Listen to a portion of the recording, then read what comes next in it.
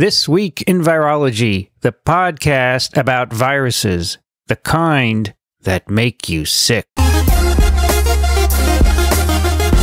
From Microbe TV, this is TWiV, This Week in Virology, episode 632, recorded on June 26th, 2020.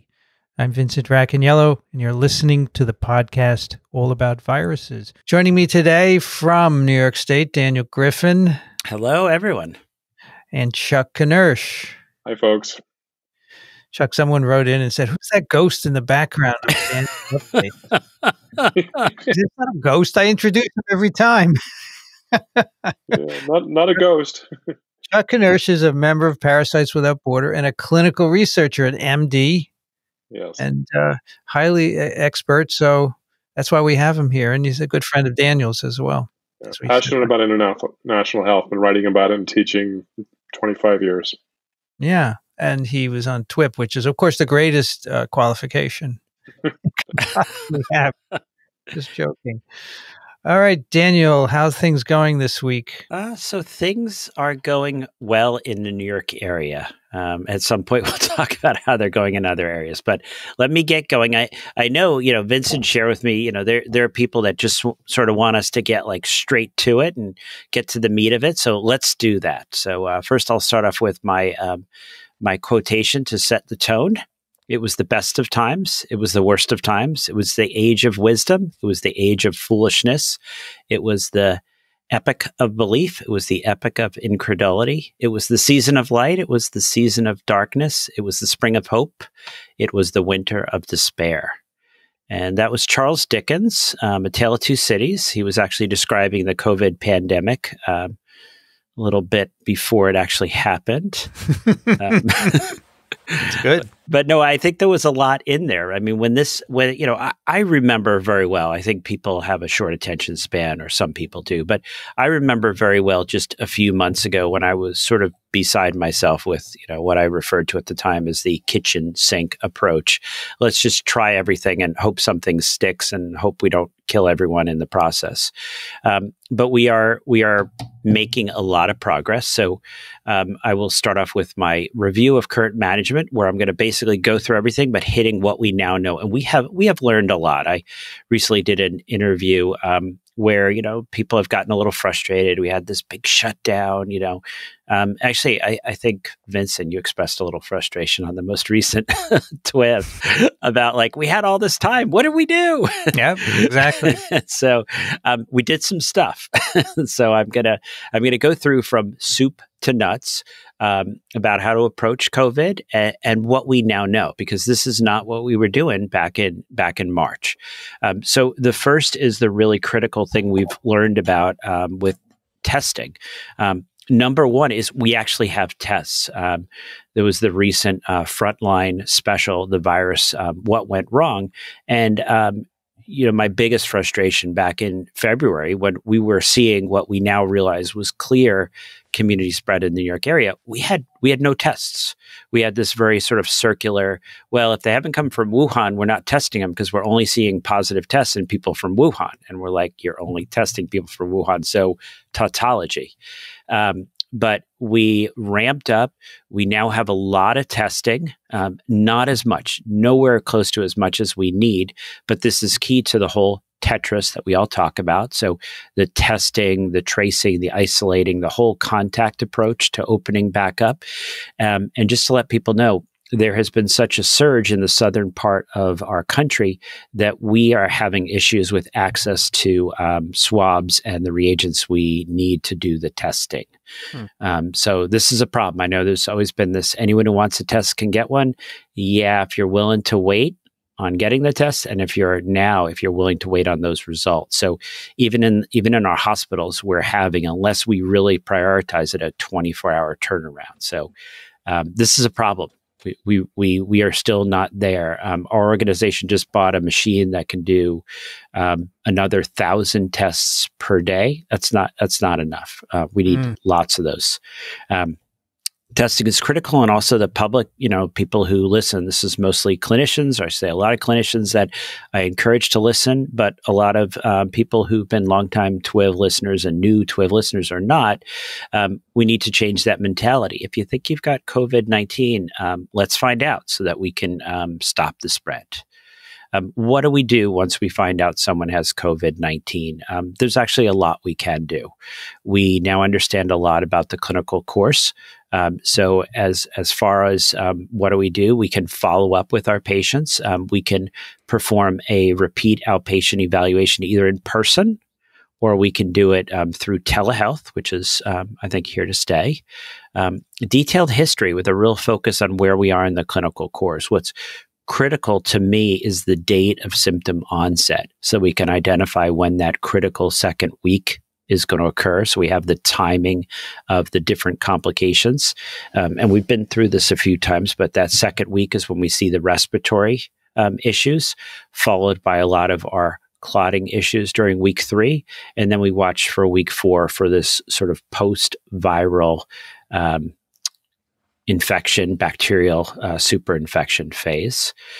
There's a lot we can do. I think, Vincent, you asked last time about pulse oximeters, but we recommend, now that you can get pulse oximeters, they're about $30 that you can buy these. That's $30 well spent. But what we've seen is as you get close to that second week, people who start to have their level of oxygen drop into the 80s are higher risk. That can be followed the next day by an increase in respiratory rate.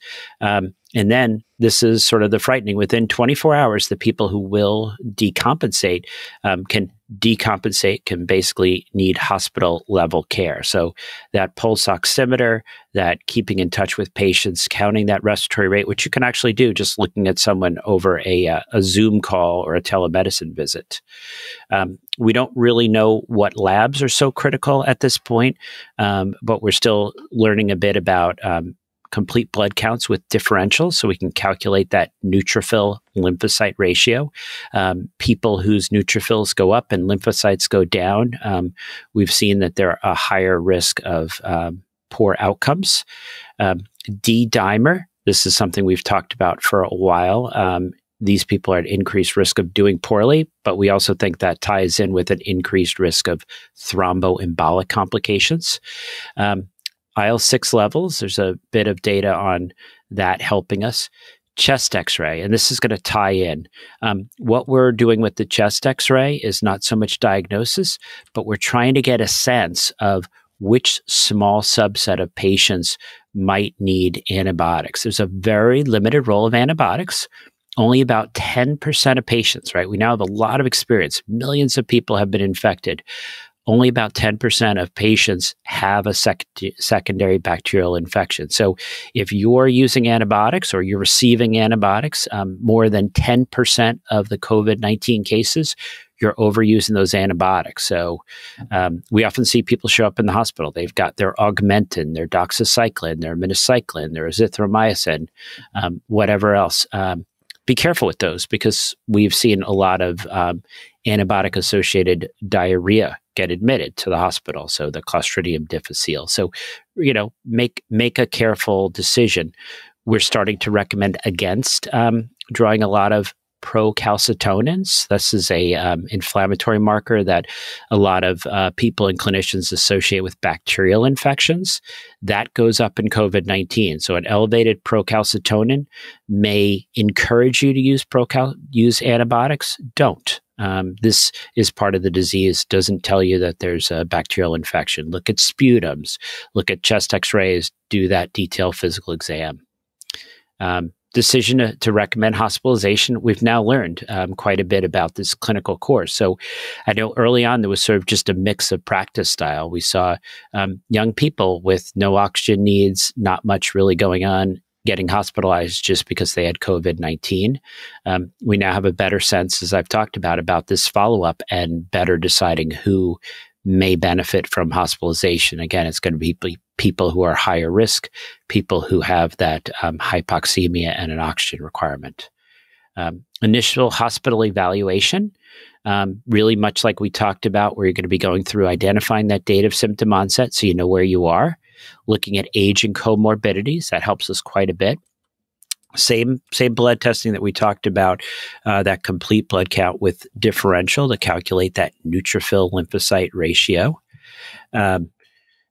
D-dimers, maybe not procalcitonin, chest x-ray, but rarely CAT scans. We don't necessarily need to expose everyone to these people. Pulmonary support, and this has been exciting because we're starting to see a little bit more of, I'm going to say this with tongue-in-cheek, a little bit more of low-quality evidence helping us in this area. Low-quality evidence is, I guess, better than no evidence, but confirming what we were seeing, where if you keep people off of the ventilators and you use our other tools, high-flow oxygen, biphasic, so I'll say BiPAP and CPAP, and these are ways of creating pressure, either just one constant, continuous positive airway pressure, or a biphasic positive airway pressure. These are ways of getting the oxygen up without putting someone on a ventilator. We talked a little bit about proning before, having patients lay on their belly. And then now there's coming out with a little bit of data showing that, yes, this actually may improve outcomes, but it also demonstrated that this may also increase the risk to healthcare workers. So some of the hospitals in our area are actually putting up extra glass slider doors, trying to create more negative pressure rooms so we can provide all these types of pulmonary support and at the same time keep our staff safe. The antibiotics and antivirals, as mentioned, limited use for antibiotics, but remdesivir has a limited minor role. Okay. Trying not to get too unexcited there. Exciting, the steroids, the dexamethasone, the actual preprint is now out, so people can read the whole study. I think I mentioned, I think it's going to take some of our centers a little while to pivot their thinking because of the dogma anti-steroids that we discussed last time. But now we're actually seeing the full article. It's very solid, very encouraging. Clearly no evidence of harm and looks like a pretty dramatic improvement. Some more encouraging news about tocilizumab. I'm going to hit each of those sort of individually, what that is. And then anticoagulation. Thromboembolic complications are very common, and now we're seeing evidence for benefit of treating people in hospital and actually for treating people post-hospital discharge out to 45 days. So let's talk a little bit about each one of these in more depth. Pulmonary support. So we know a bit about proning. We've been talking about that for a while, where people are laid down on their belly. And the World Health Organization is basically created a group to provide a living systemic review. So they're going to keep us updated as more data is available, but they published their first update in the Annals of Internal Medicine, ventilation techniques and risk for transmission of coronavirus disease. And, basically they're giving us some support to the idea that non-invasive ventilation, and they say, probably reduces mortality, but may increase the risk of transmission. So that's nice to be getting some data out there. The steroids we mentioned quite a bit last time. And actually, there has been such an uptake of the dexamethasone, of the steroids, that now it's actually hard to get dexamethasone in our country. So we have shortages. But that was the 35% mortality, 28-day mortality reduction in patients requiring mechanical ventilation, and a 20% reduction in patients with hypoxemia, so anyone requiring oxygen. No benefit, as I think we've sort of suspected in first week, in patients without disease that makes them require oxygen. So then you could probably substitute other steroid equivalents, right? Solumandrol, Cortiv, if you're running low on dexamethasone. Yeah, and I actually in my consults I sort of give a layout of what would be the equivalents of other steroids. So dexamethasone, we have our glucocorticoids or mineral corticoids. There's several different steroids. Dexamethasone of 6 milligrams is probably equivalent to about 32 milligrams of Solumedrol, or about 40 milligrams of prednisone. So you don't need necessarily dexamethasone, we don't think, but that was the studied drug. So at least at our centers, I'm a big fan of whatever was studied. Let's try to use that if we can. But I think that people were seeing, I think, similar benefits to the other steroids that they were using, and actually some of the stuff out of China that came out early after the Lancet piece, where they said, I don't know about that opinion piece on don't use steroids because we're using them and they seem to help. They were not all done with dexamethasone. It was actually Solumedrol in some of those studies. I was told by an endocrinologist today that there is differences in salt retention, but otherwise, when you make the adjustments, that you'll get the anti-inflammatory, effect that you want by adjusting as you just laid out. Yeah, actually, that's good. I think we'll take a little sidebar here. So we break down some of our steroids into the glucocorticoid and mineral corticoid activity. And the glucocorticoid we think of as being mainly the anti-inflammatory aspect, and the mineral corticoid is that salt fluid retention part. There's there's got to be a little variation here. It'll be interesting to see if it's significant enough that one steroid is better than another. Maybe those will be some of the next trials.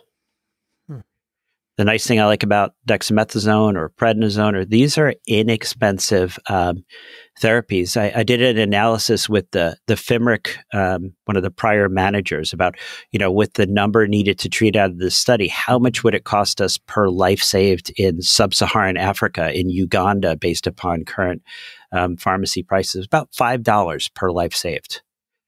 So this is the kind of stuff you want. You don't want let's say interventions that are out of the reach of the people that need them the most.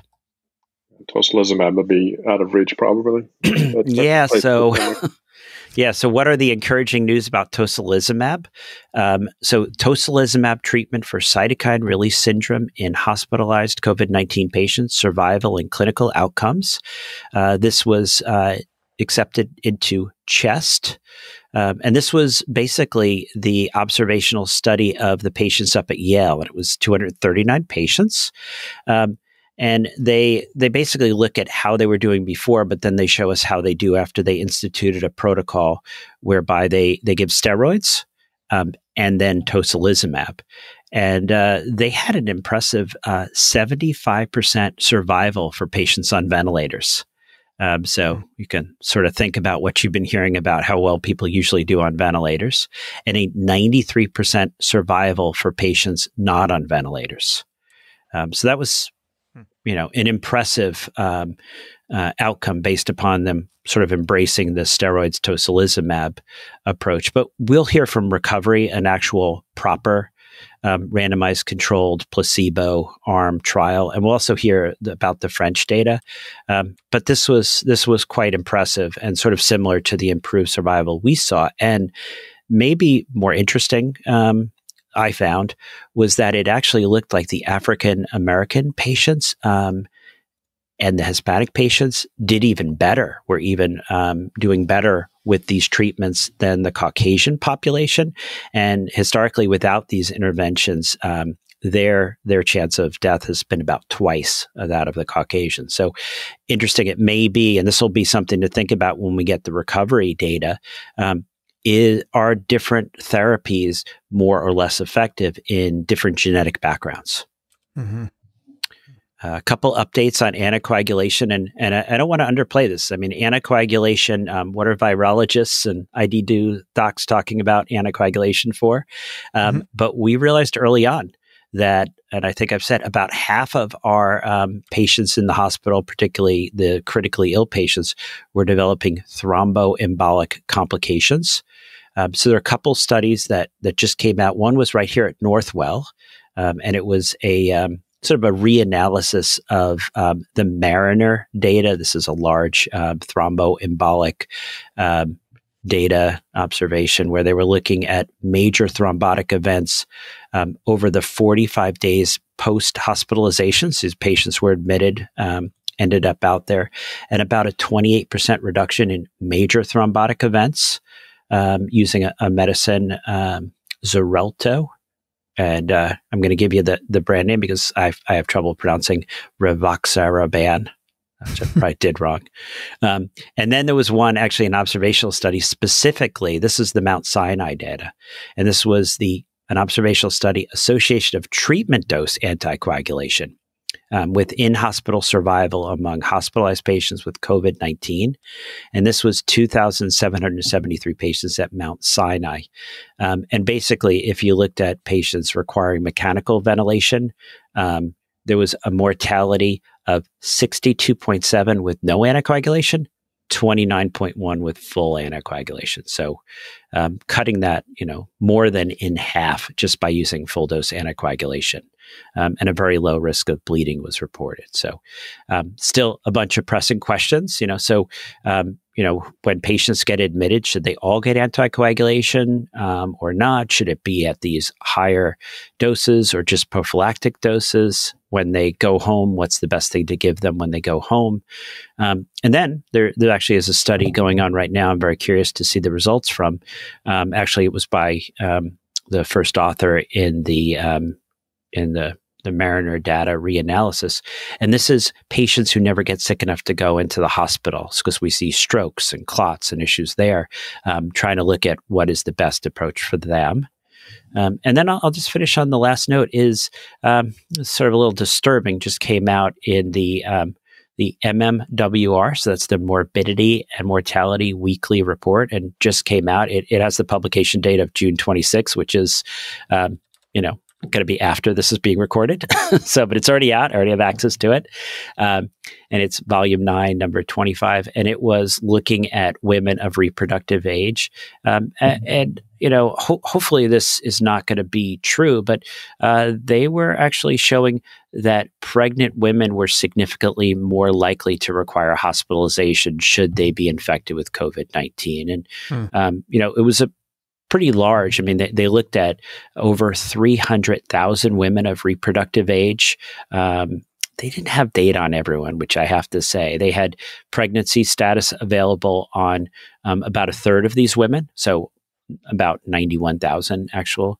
And then they looked at it, and actually, unfortunately, it looked like pregnant women had a higher incidence of hospitalization and also more likely to be admitted to the intensive care unit. So, so far I hadn't really seen a signal in pregnant women, and I was reassured as time went by and we didn't see that, but this is the first report I've seen that maybe pregnant women are at significantly more risk than their non-pregnant counterparts.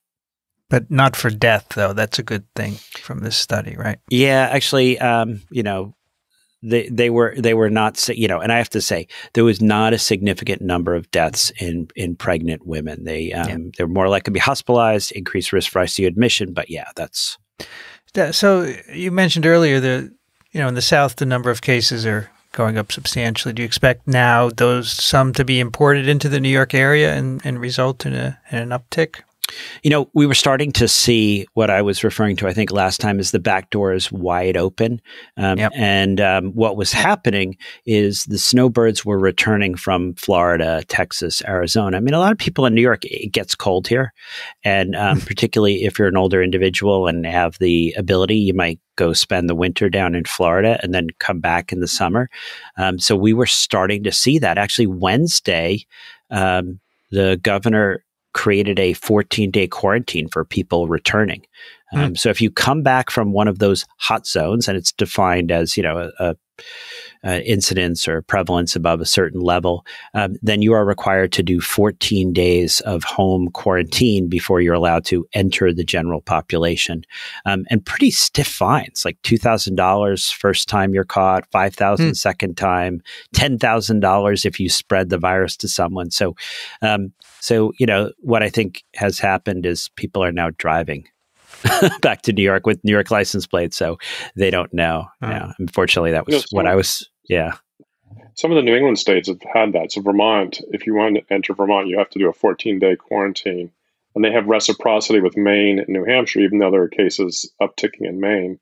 When you started with the Tale of Two Cities, I thought maybe you're going to allude to New York and Houston. Houston's becoming what New York looked like a couple months ago. And our friend Peter Hotez has been now talking about sort of the parabolic rise in cases, which is quite concerning if they're going to, exceed their ICU capacity, et cetera, in Houston right now.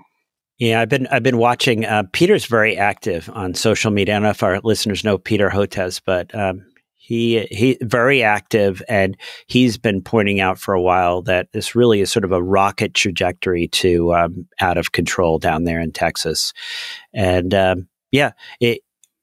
people have talked about waves and everything else. And I know people have said, we're still in the first wave. It didn't go away. And if anything, we had reached a peak in our country of about 38,000 as sort of a single day high. We're back at that again. And so, I think that, I'm still hoping that the virus's ability to spread better indoors, or I should say the reverse of that, its inability to spread well outdoors may save us. We haven't seen a huge uptick after a lot of the protests, but we are seeing a big uptick in areas that have gotten so hot that everyone's indoors together in the air conditioning. So I'm hoping that we have sort of a flat summer, but we're already seeing a rise in local cases. I'm just clear, hoping. Daniel, that from your the expert experience, and now that some of the case series are being published and the randomized controlled trials, that if you don't exceed the ICU capacity or the hospital capacity, care will be better now. I have to say, I am optimistic because I think we have learned a lot. Right. And the mortality, if you get COVID now, your chance of survival is much better than it was if you got COVID in March. We know what not to give. That's number one. And we actually have learned quite a bit about what to give and when to worry about you, when you might need hospital level care. And we can do all this as long as we don't get over capacity. So, right now we're in good shape as far as our ability to deliver care. This gentleman that I described who came up from Florida, I mean, it was very straightforward, very calm. He came in, he escalated to the Venturi mask. He was started on steroids. He was worsening. We followed this up with tocilizumab. He was on full dose anticoagulation the whole time. And now we're just looking at discharge on 4 liters of nasal cannula. It was all very calm, all very systematic. Such a different experience than early on. Well, I don't doubt that you have learned things. My question is, not every hospital will have learned things. Are they going to learn from your experience and others in these high numbers areas where you've been able to do this? I think that's a challenge.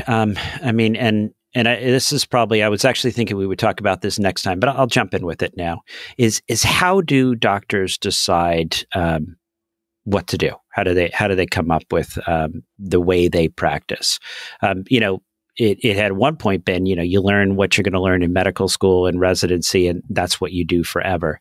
But then we started having the introduction of evidence-based medicine, right? And I think I've described that during my training, it was still actually controversial, if you could imagine, that you would use evidence to guide your practice, that you would dare use evidence over, the eminence-based practice of medicine that had been what had happened for hundreds, if not thousands of years. But it takes a little while. So I talked about the data just came out on dexamethasone, and the studies there, you can sit down, you can, make some time in your day and look through it and decide as a clinician, does this make sense to you? And hopefully infectious disease doctors that are guiding patient care take the time, read through it. But it's interesting. It takes a little bit of time. There's almost like an inertia to what we've been doing before it changes. And maybe the first thing starts to happen is you see a gradual change in a particular institution.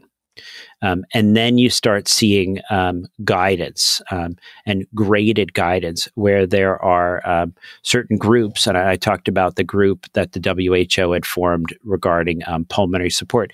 So now you start getting guidance. You start setting guidance coming out. Sometimes that guidance is occurring at a local level, at a different health system. And those people putting out the guidance are not necessarily trained in how to do this guidance. So there can be a little bit of a delay, unfortunately, before something goes from good evidence to actually a properly graded guideline that helps people take care of patients. My hope, and maybe someone will give us enough money, we'll put an ad in, the national media. But my hope is actually people listening to TWiV are learning quite a bit about the New York experience, and hopefully this allows them to do a better job in all the different parts of the country that are just seeing now what we've been seeing for many, many months. Yeah, we seem to have a lot of physicians listening. I know one won't be because he feels we have too much banter. But, I think that's a loss. Especially, you could listen to Daniel's part at least, right? I think they could do that. Yeah, hopefully, my part is quick, to the point, everything you need to know. And then, if you want the banter, I enjoy the banter. Then it can stay tuned in. I guess I should say before I close out. Thanks to everyone who's been going to Parasites Without Borders and helping us support FIMRIC, the Uganda site. It's been actually, people have been doing a great job. And, you say, hey, we might be able to save a life for $5. As COVID continues to create food insecurity and all kinds of issues in sub-Saharan Africa, thank you for everyone going to parasiteswithoutborders.com, donating, and helping us to support that clinic. All right. We have two emails for you, Daniel. First from Kathy, who writes, I just wanted to write and thank you for this podcast. While appropriately fearful of the COVID virus, as a 70-plus person, I had also been missing the exciting science that always comes with these events.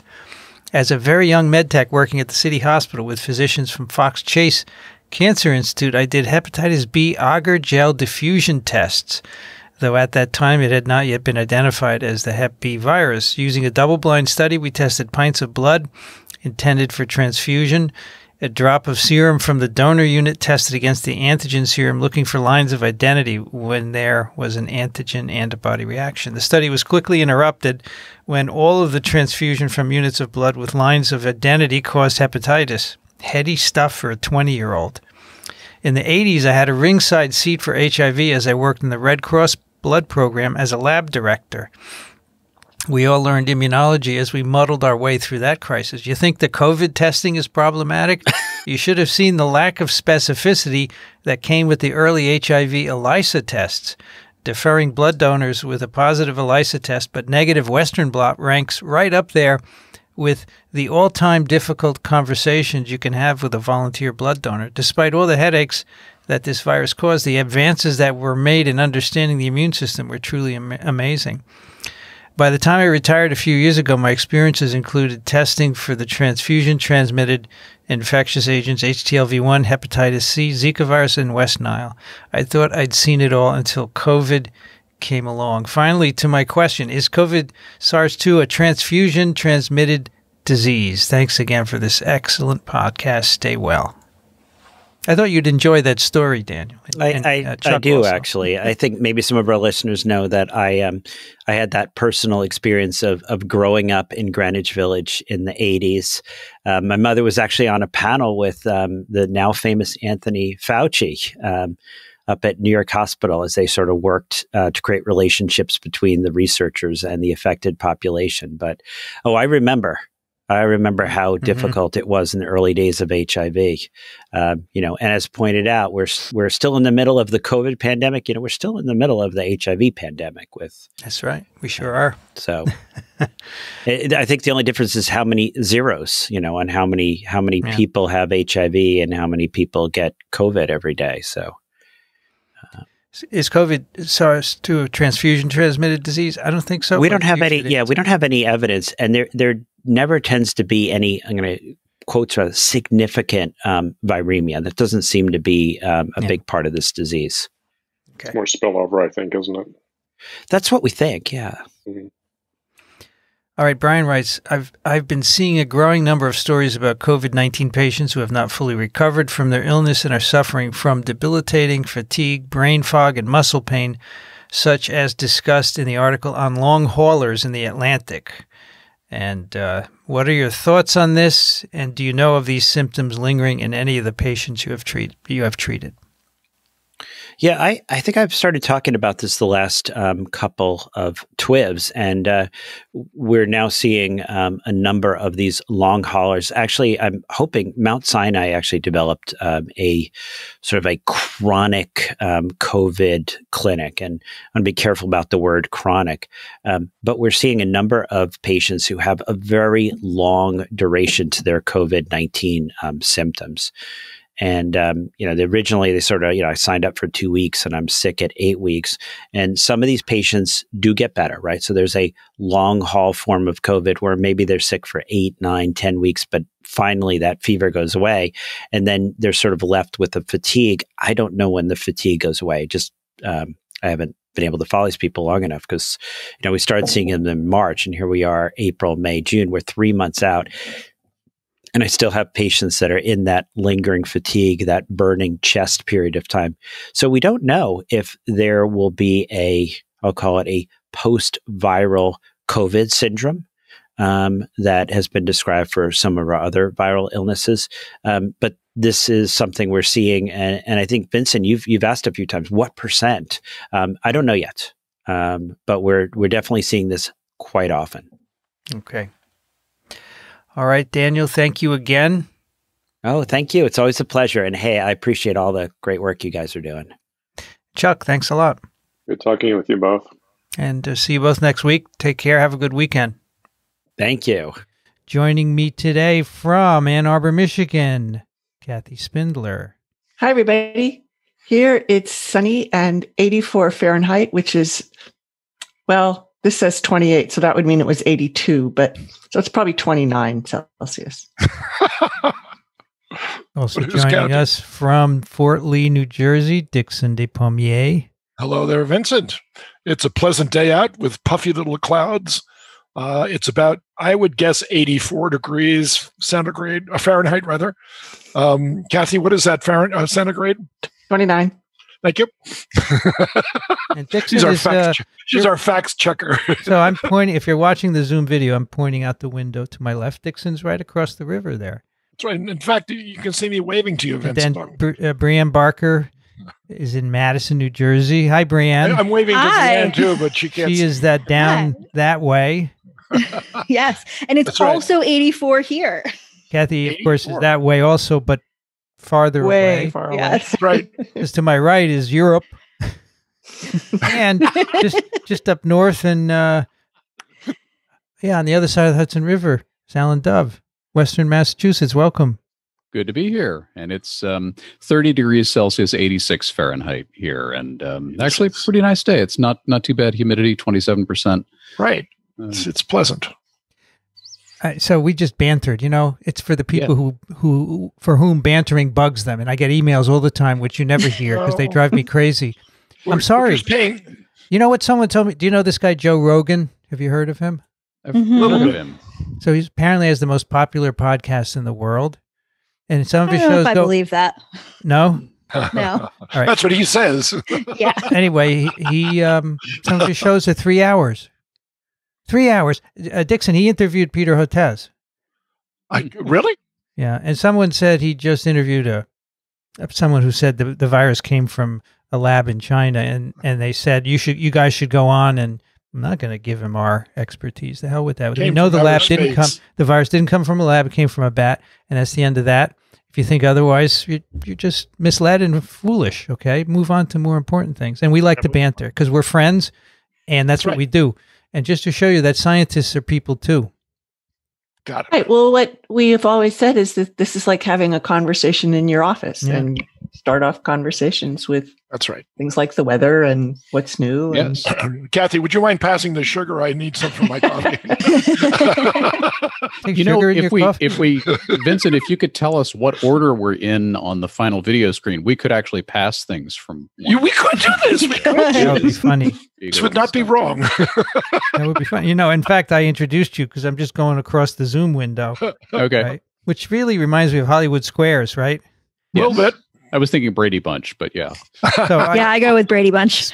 I don't know what Brady Bunch is. So that was fun. I know Hollywood Squares where they had. Oh, it was like 3, 6, 9, right? Generational Something thing, like Brianne. We're It is. Brady Bunch generation. Yeah, because Brady Bunch is after my time. Okay. I was just on a Zoom with a high school in Tennessee, Governor's High School. They're graduating, and they asked me, so they had watched my course videos this semester. So the teacher asked me to come on, and they were all in rows. It was great to see everybody. They're all, and here's the thing: he didn't tell them I was coming on, and so then I go on the Zoom, and they're like,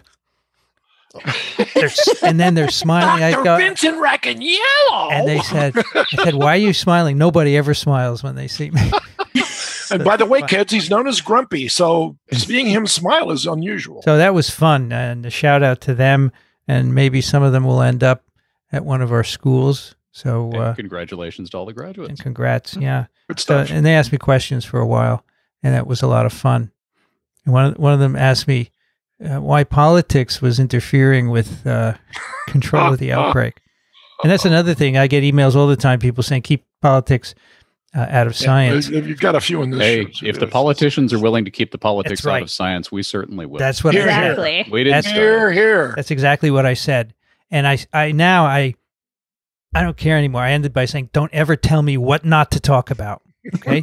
You can tell me what to talk about. I have no problem with that.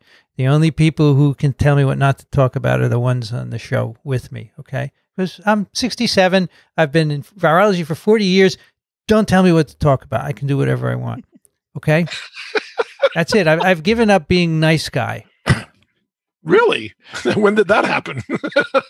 When did he start? That's what no, you see, a former graduate student's allowed to say that, but I couldn't possibly go there. I have to go back to work someday. So I wanted to thank you for putting this link in. I had forgotten all about it. I had put a link on our Slack channel earlier in the week to this amazing visualization on global causes of death, to various causes. And it's animated because it starts at the beginning of 2020 and comes to the present. You know, at the very beginning, the leading cause of death, sadly, is suicide. Right. And then malaria, number 2, malnutrition, homicide, all the way down. And it's an animation which goes through the months. And COVID is all the way at the bottom and then ends up number 1 position. As you watch it, it's very eerie, I think. Yes. Mm-hmm. So I think it's tremendous for that reason. Yeah. It's by Flourish and by Tony Nikonchuk. Really, really good. And evidently, cancer's not on here because it doesn't account for 7% of global deaths annually. Well, so I think that what they did is they took things that were sort of in the ballpark of COVID, because my reading of it was that these are 7% of global deaths. So 93% of deaths are not depicted here. Mm. Oh, right? Okay. Yeah, I think that suicide is on top because it's the one that's sort of in the right ballpark. Right. But there are a bunch more that would be much higher than this. I mean, tuberculosis wasn't even mentioned, but that's okay. Yeah, so that's why heart disease is not on here. Right. HIV isn't on there either, but right. It should Right. be there too. Right. Okay. All right. So according to WHO, the top 10 causes of global death, this is 2016, heart disease, stroke, right, pulmonary disease, lower respiratory infections, Alzheimer's, cancers, diabetes, road injury, diarrhea, and tuberculosis. Right. Alzheimer's. Okay. Yeah. That's an old people disease usually. I mean, that tells you something about the aging Earth population of people, doesn't it? You know, That's remarkable. They also stratify it by income in countries, and there's no Alzheimer's in low-income countries. I guess you never get old Unless enough. they die earlier. You never live long enough to get diagnosed. That's it. The leading cause of death in low-income countries was lower respiratory infections, diarrhea, heart disease, and then HIV/AIDS, which wasn't on the other one. Yeah. And then malaria shows up about midway there. Right. And malaria shows up on your graphic here. And watching sort of COVID overtake malaria is very disturbing. Yes. So I guess we should say the data are manipulated in a way to... Well, the data, it's a subset of causes of death. Right. But the point it's making is COVID-19 has now killed more people than all of these causes of death. Exactly. Mm-hmm. You can grab the triangle on the timeline at the bottom and move it along at your own speed if you want. That's right. Nice. Anyway. And there are some things on this list that, people are scared of. Yes. A lot of things on the list, right. Terrorist attack, fire. Yeah. Yeah. Showing that COVID is killing more people than these other things people are really scared of is important too. And there are things on the list that we spend a lot of money to prevent.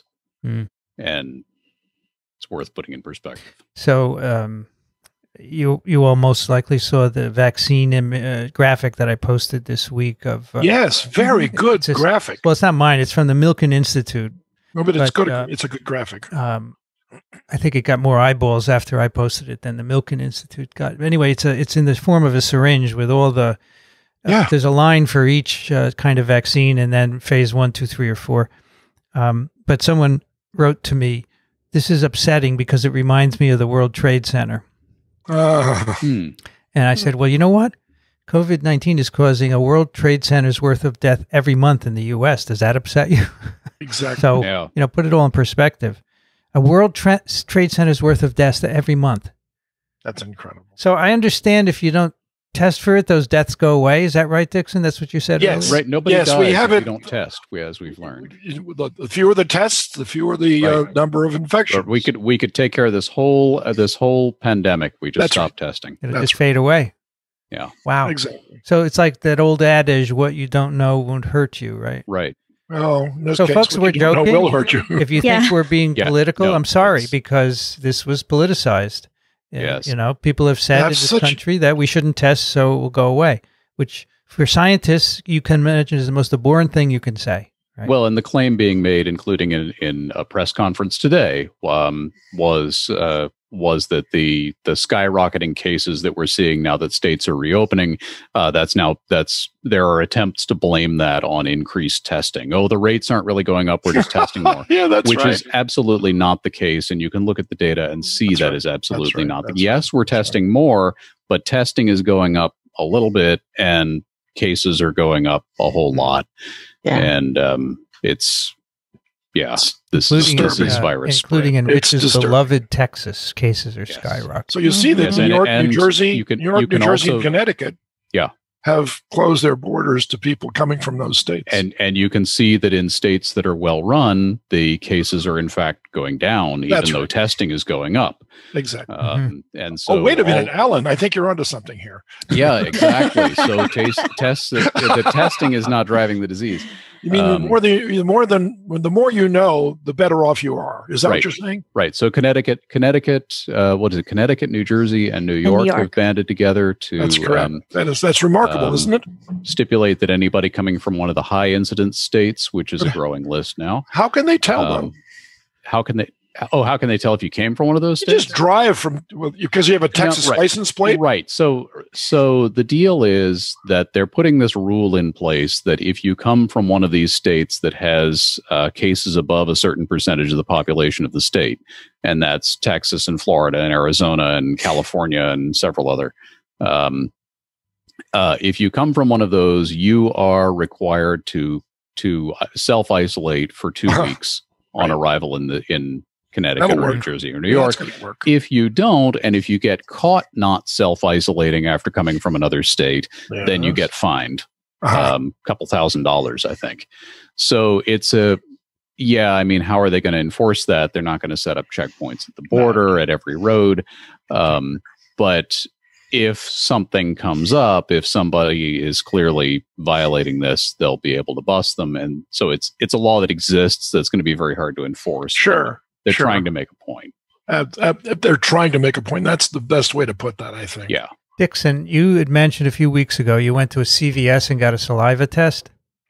Not a CVS. The city of Fort Lee held a free testing for the entire city. Oh, okay. And were you positive for saliva? I was. Good. And that was a one-time thing. That's because my heritage goes back and I'm Flemish. That was a one-time thing, right, Dixon? One-time thing. It was a PCR test. You got the results back in 2 days. Both my wife and I were negative. Did they? But they also took blood.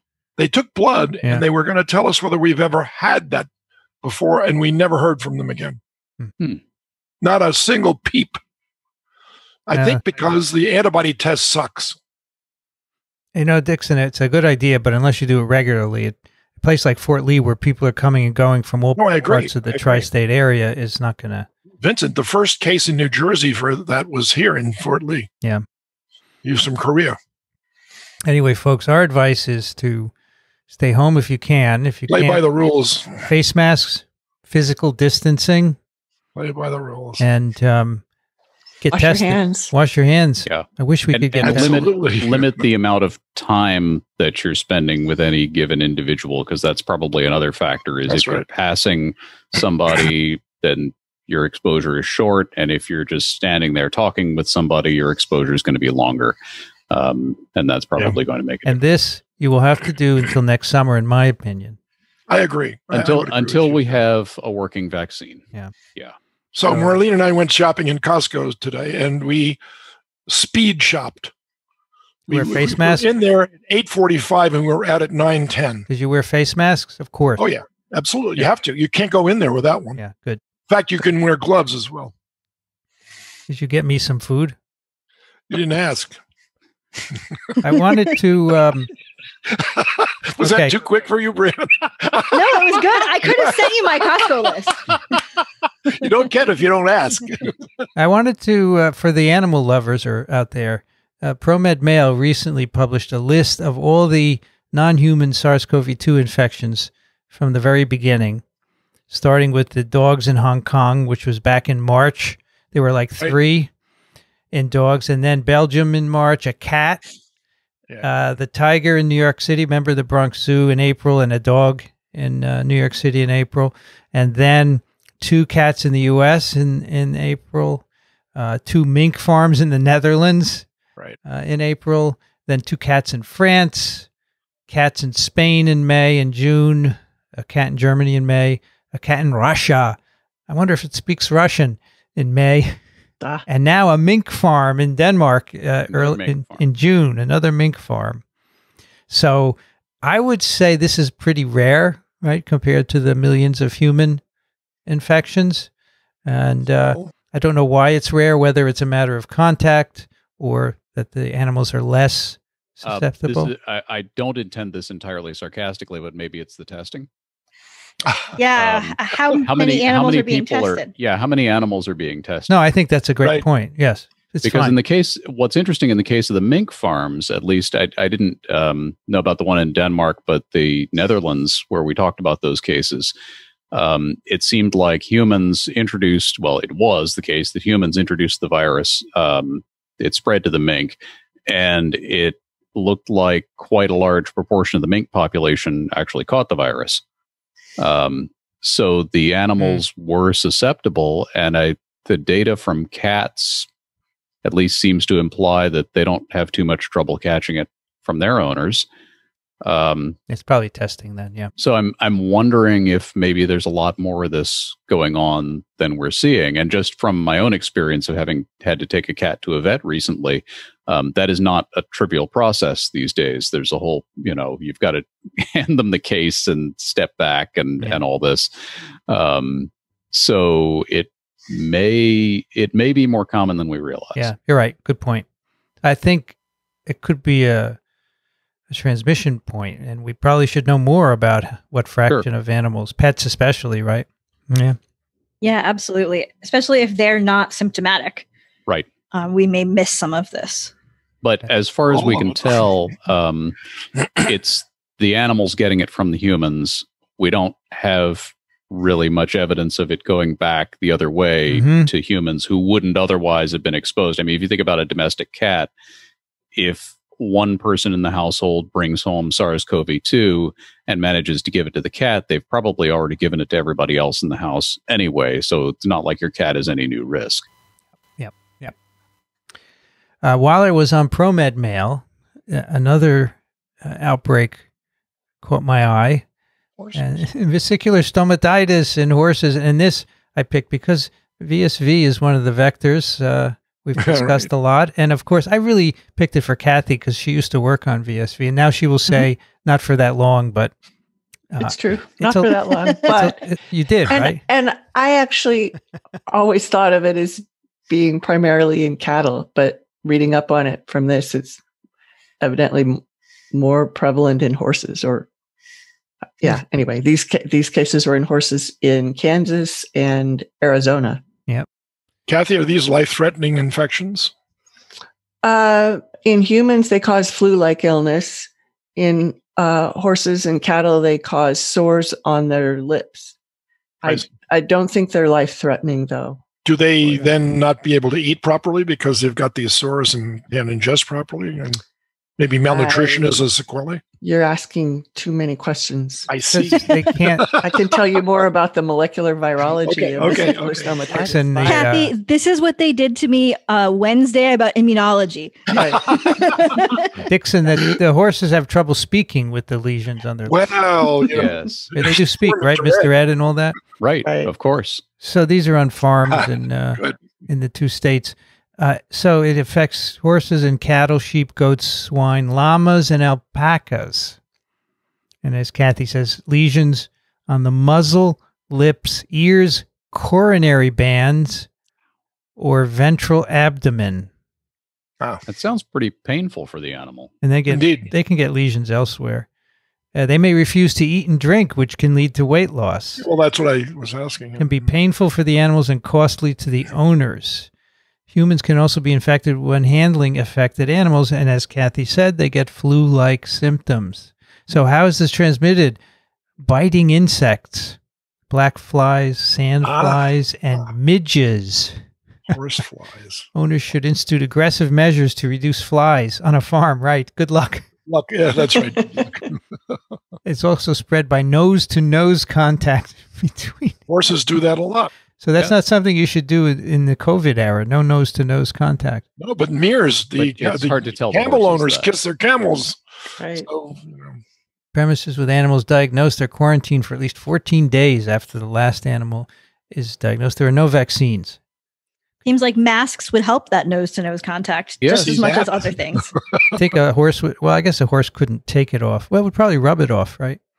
Yeah. You could try to separate them if you had enough space on your farm. But horses are social animals, so that's not going to go terribly well. So now this reminds me that in Sweden, you have to have 2 horses on a farm. You can't just have one because they get depressed. Yep. I shall never forget driving last summer past a horse, and Erling Norby said, yeah, there must be another one around because you can't just have one. The things you learn, isn't it great? I just love it. It is. So that explains the origin of that joke, that the horse walks into a bar and the bartender says, why the long face? And the horse should respond by saying, I lost my partner. Or I have VSV. Right. Or I have VSV, or both.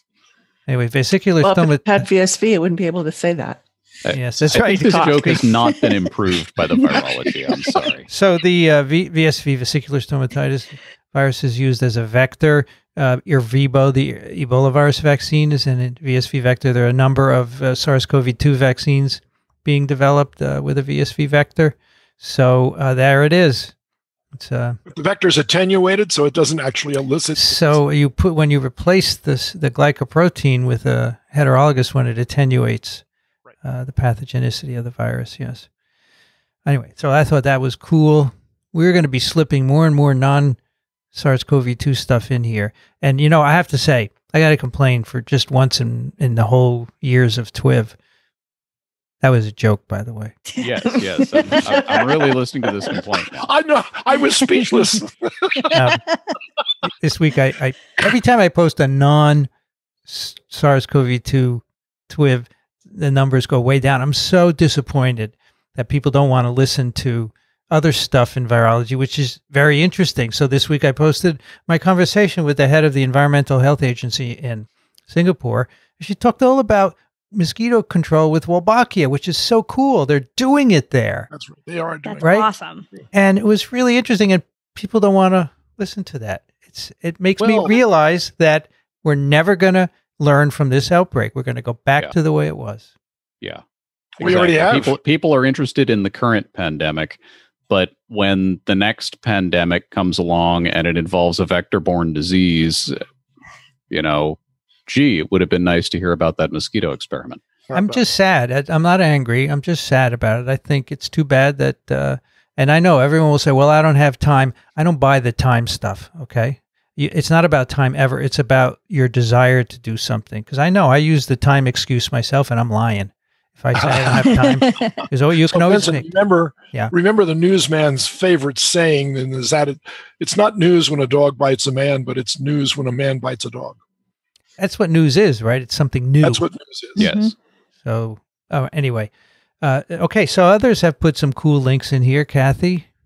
Yeah. So when I put in is something I've seen twice now that Donald G. McNeil Jr. of the New York Times has written about.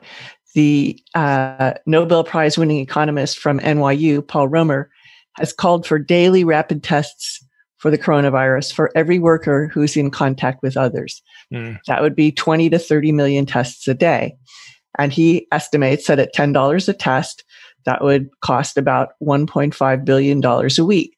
And even though that sounds really expensive, he argues that that's not going to be as expensive as keeping the country locked down, which is where we may be headed again very soon. Except that testing doesn't prevent the virus from spreading. Oh, but then you can isolate people. Right. So the figure given here, the 1.5 billion a week, is just for the testing. Right. That's the cheap part of the process. The expensive part of what you need is the tracing and isolation, so that when somebody does test positive, you reopen the whole economy, and now a whole bunch of people are going to be spreading the virus, and a bunch of them test positive. You now need to find everybody they contacted and isolate them and have some kind of enforcement mechanism, and that's going to run into a lot of expense, or you're going to have to close everything down again. Well, the people who are out of work could do that, right? And I would argue that at least if the people themselves become aware of being infected and that they should have a duty to self-isolate, that would reduce spread. That would certainly help. There's no additional cost to that. So yeah, I don't quite get this as an argument for we could open the whole economy if we only did this. I don't think that's the argument he was making. Okay. Now, Kathy, is the number of 20 to 30 million, is this in the whole U.S. or just in New York area? Or I'd have to look at the Atlantic. My impression was that it was in the whole U.S. Okay. Yeah, that's got to be in the U.S. 20 to 30 million tests a day. If you're testing workers daily. I think this is a bit much. I think everyone should be tested once a week. And that way you can, it's a lot of tests, but it's still weekly, which is enough, I think, to pick up a new infection before it spreads too far. And then you isolate those. So I don't know where it gets every day, but I mean, maybe it has sense that you don't need to test everyone, especially if people are staying home. So that's what he says. You're testing people who are in contact with others. In contact with others. So you're testing your grocery clerks and your cops and firefighters and paramedics and healthcare workers and your meat packers. You just have to make sure that those people can then stay home if they test positive. That's the other problem. That is the other problem. I guess you would not be tested in this, Dixon, right?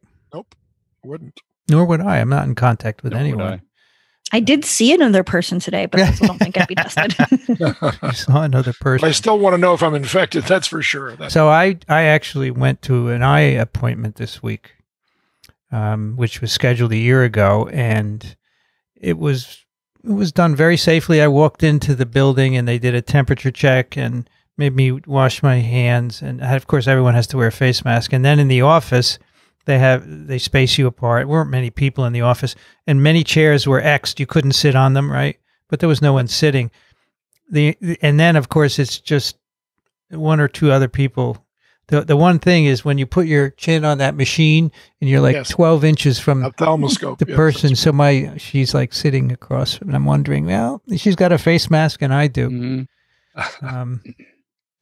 By the way, I picked my eye doctor because she graduated from Barnard. Oh, nice. And that's, of course, many of my students are from Barnard.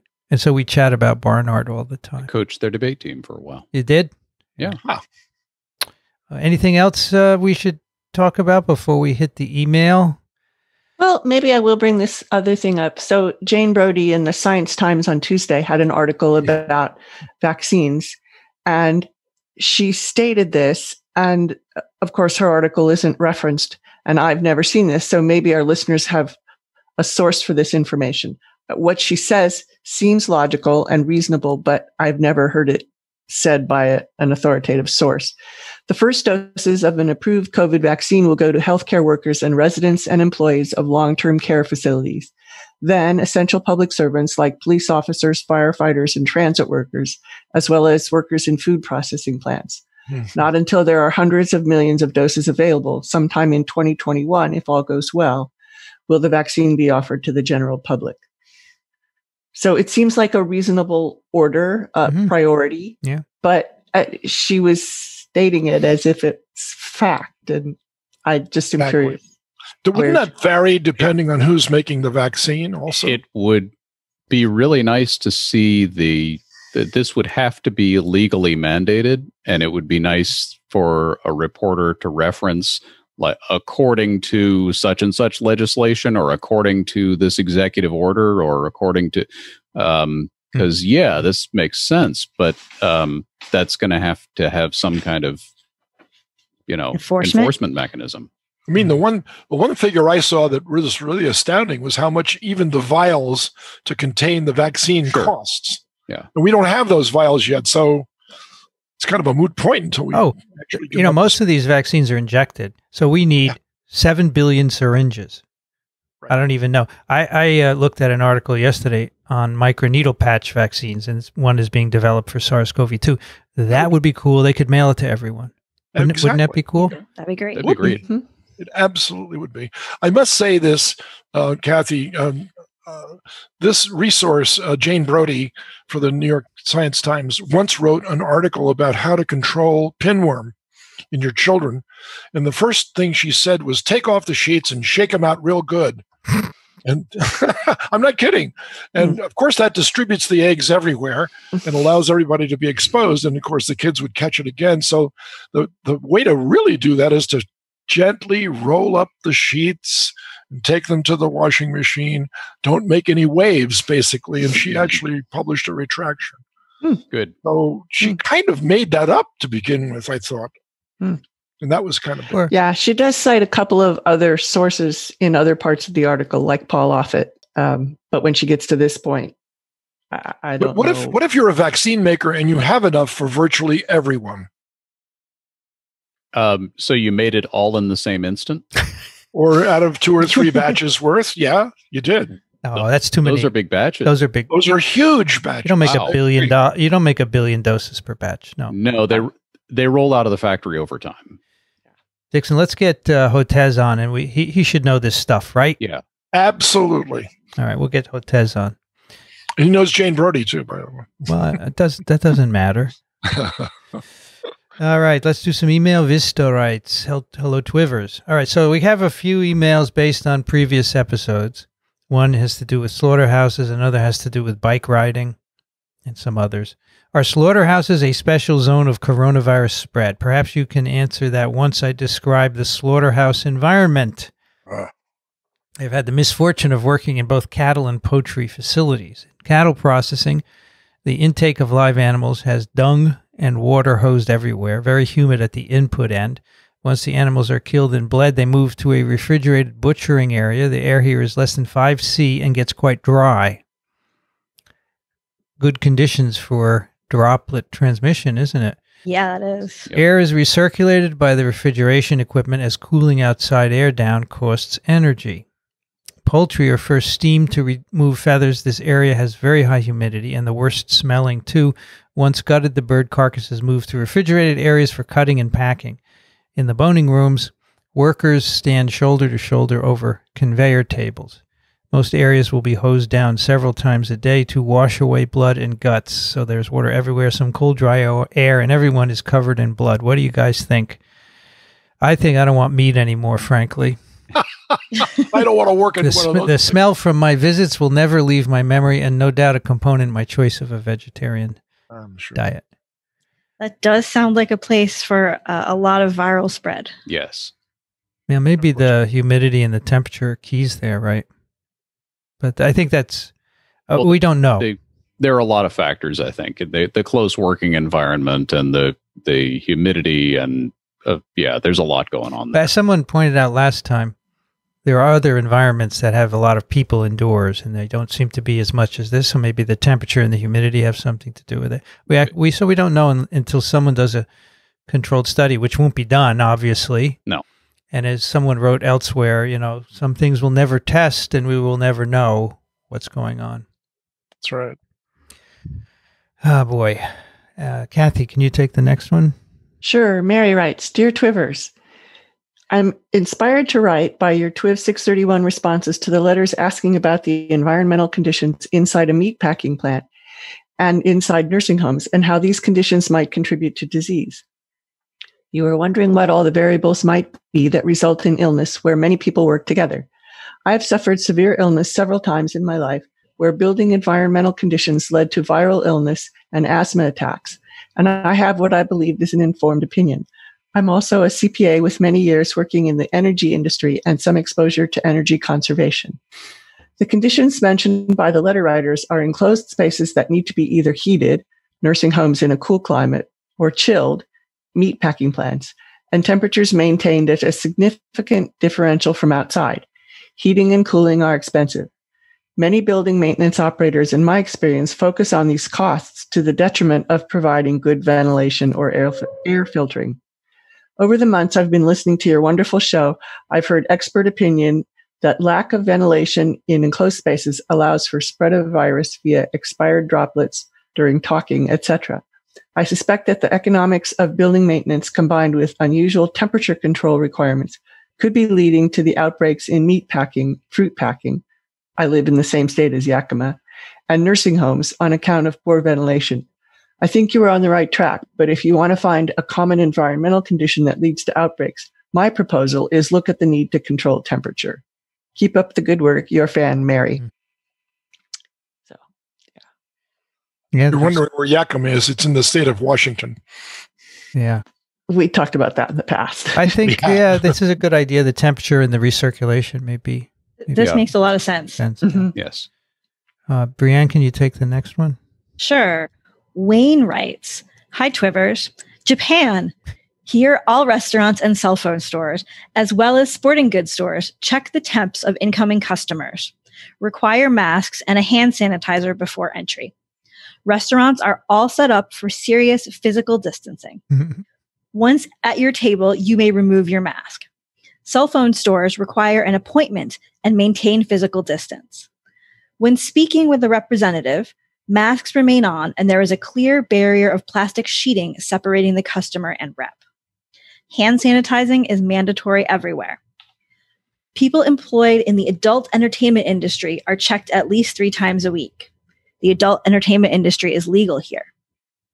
Masks are worn by everyone all the time, and folks line up patiently and physically distance while doing so. Thus, we have a low infection rate. Taiwan and South Korea have the same requirements as Japan. Japan is not a huggy culture. Japan is respectful and considerate, but physical distance is a cultural trait.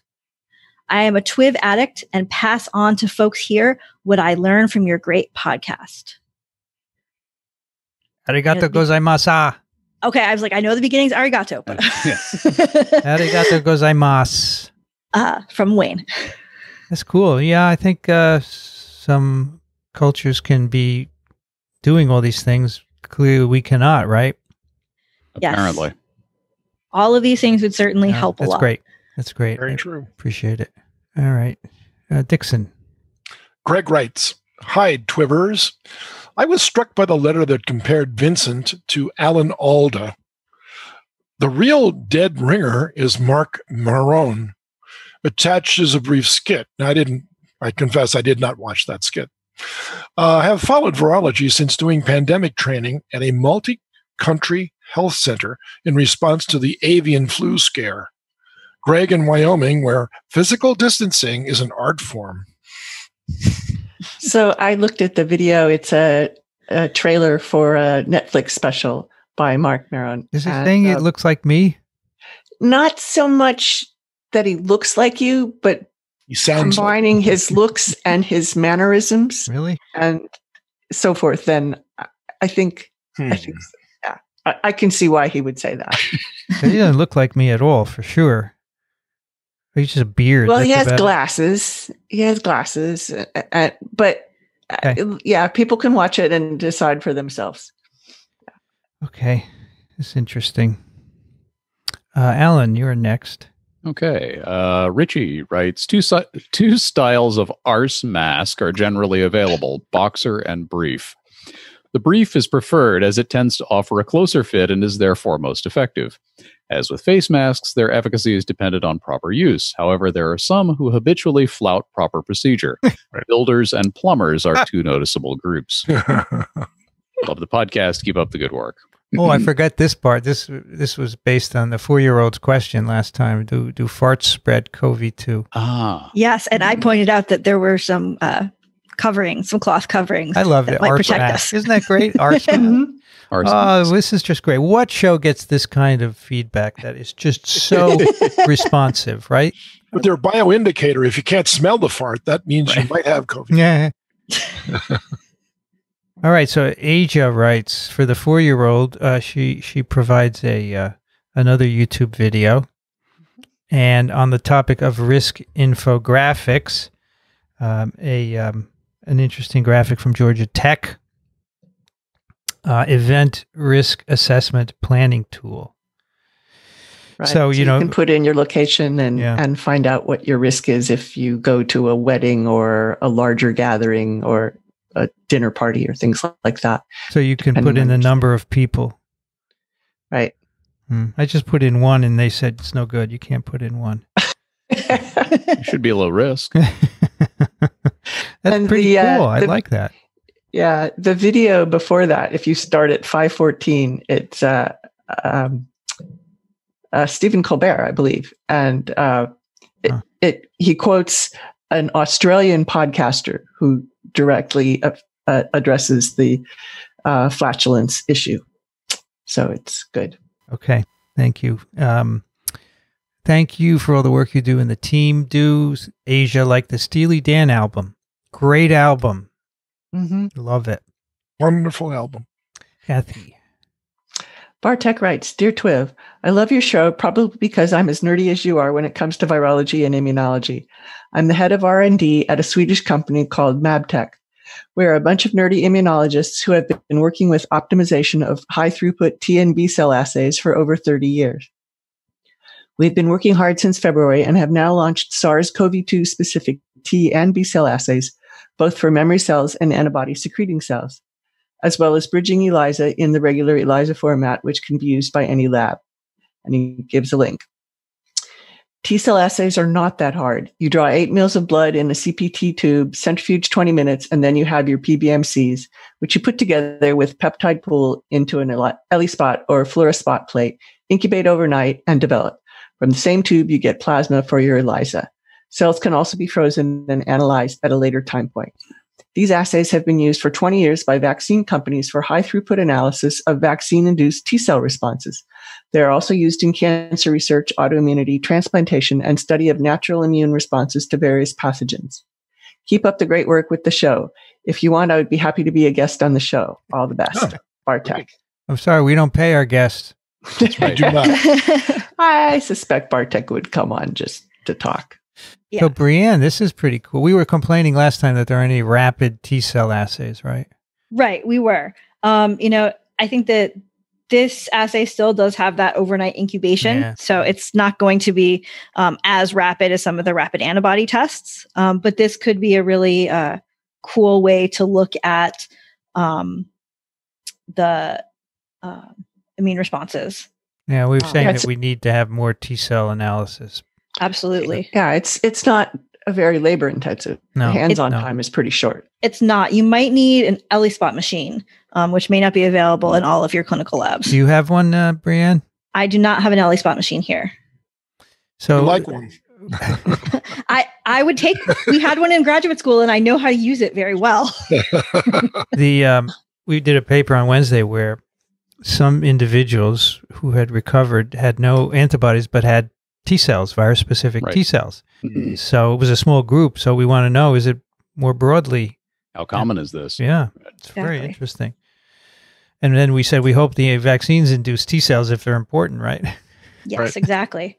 No, but I think that if this assay is available, trying to look at a larger number of people as compared to that paper would be really important so that we can try to understand this. Brianne, how much does an ELISpot machine cost? I have no idea how much an ELISpot machine costs. Okay. If it were $10, I'd buy you one. Oh, right. if it were $10, yes, that would be great. Work out a time payment plan. Yeah, nothing costs $10 anymore, No. right? Brianne, you're next. All right. A used ELISpot reader on eBay costs $2,450. It's not bad. That's a brilliant thing to do, Brianne, because if you go to the companies, they never tell you the price. Yeah. You I always just went to Google, and that's great. where it That's came good. up. Yeah, but 2,000. you know that's it works. The ones on eBay don't work. I've Right, bought stuff on eBay that worked. Scientific equipment. Really? It depends Sometimes. on where it's from. Yeah. Wow. For an ELISpot machine, that's a fairly complex device that you'd have to really trust the seller. Yes. That's true. I have a nitrogen freezer where the top is cracked and you can't buy it anymore. I found it on eBay. Ah. Great. But they sell an iron lung on eBay too for $30,000. Good heavens. Does that include shipping? I hope so. 'Cause that's pretty heavy. Come and pick it up yourself. I could make an offer. You know, sometimes the things have make an offer.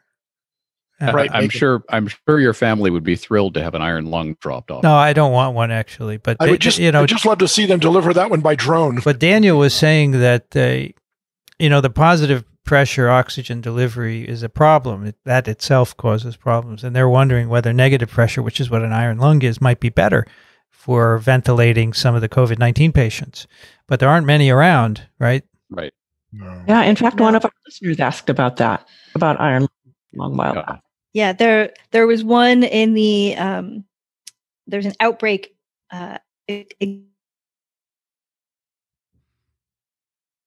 Brianne's gone. She's frozen. First time I've seen Zoom freeze up. Yeah.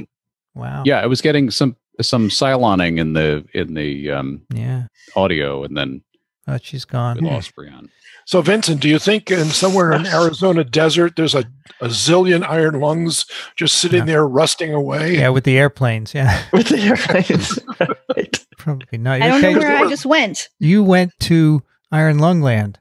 I guess. That's right. That's right. You inhaled but forgot to exhale. You froze up and then disappeared. Did you feel funny? I didn't feel into funny. The negative pressure. I guess so. I went away and then it automatically logged back in. Just that's nice. Dixon, can you take the next one? I would be happy to. This was Jim writes, correct? Yes. Jim writes, hello, Twivanistas. Greetings from St. Louis, where it is currently 29°C84F and dew point 20 degrees C, relatively dry for this area. Happy birthday to Rich. Ignore the folks that suggest that this podcast might be too talksy or whatever. That is what makes TWiV a rich, enjoyable experience. Regarding your listener mail from TWiV 631, the Scandinavian transplant picornavirologist. Give me some time here. Picornavirologist said that the Fahrenheit scale is nonlinear. Incorrect. It's just as linear as Celsius. And as a person who started out in chemical engineering but decided on straight chemistry because chemical engineering was too mired in English units, I still wrestle with Celsius. All the other SI units I understand and can internalize, but Celsius makes no real sense for practical purposes. Scientific purposes, yes. How warm is it outside? No. Here is an excellent explanation for the recently deceased Brian Toss, master shipbrigger and great practical do-it-yourselfer. The Fahrenheit scale makes much more sense for how we experience the world. So for our environment, it's quite practical. For doing calorimetry in the lab, Celsius is fine. Thank you for all you're doing. It's so nice to have a voice of scientific reason in this miasma of anti-think. I'm a relatively new listener to TWiV, but have learned much in the last month or two. From a mere chemist who has a newfound fascination with all things virology. I love the term anti-think. Great. Yeah, exactly. Can we get that? Yes. Can we get that in our title? We probably can. 'Cause I just think the way he said this voice of scientific reason in the miasma of anti-think. It's just great. Miasma of anti-think. That's good. Beautiful. I'm glad to be that we are perceived that way. And I wish more people would listen. Right, Alan, you're next. Anon writes, that's a lovely name. Dear Team TWiV, I'm a PhD in theoretical physics, and when that career went nowhere, I switched to IT. I'm also an avid cyclist, so allow me to comment on 2 questions and answers from TWiV 631. Reverse engineering is indeed taking a program and from that generating source code that would, when compiled, produce the original program.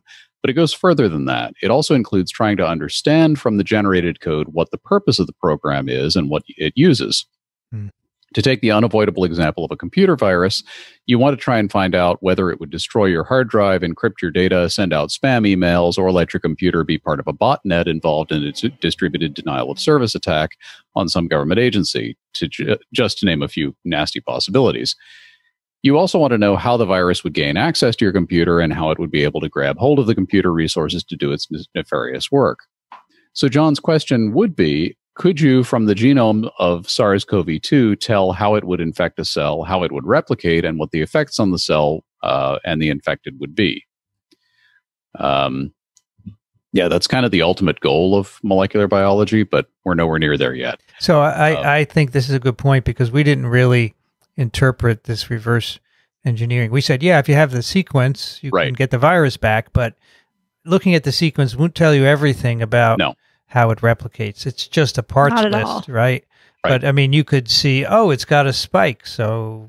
Well, and it's just a predicted parts list. It doesn't even give you all the details of how those parts are structured and how they're made. And there's you could see that it makes a polyprotein and that it needs a protease. Sure. And that's the cover of Science this week. So. Oh yeah. There's a lot of useful information you can get from it, but you cannot really reverse engineer it the way you could you're right. Reverse engineer a computer virus, because of course a computer virus, having been created by humans, is going to follow certain logic that we comprehend, whereas a biological virus doesn't. Yeah, if you were going to try to figure out the effects on the cell, you need to also know an awful lot about how the cell works that I'm not sure we fully understand. We're definitely not up to speed on that yet. Sure. Continuing, as for Dean's question with regard to cycling, group rides are more a social event than a competition, and exertion levels tend to be lower than in a race, so the number of droplets ought to be fairly low. When you ride on a bicycle, you create a zone of lower air pressure behind your back. When riding alone, air will be rushing in from all 4 sides, top, bottom, left, right, to level the pressure difference, leading to some turbulence. When riding in a group, the rider behind you will fill that area of low pressure with his body, reducing the amount of air rushing in and reducing turbulence.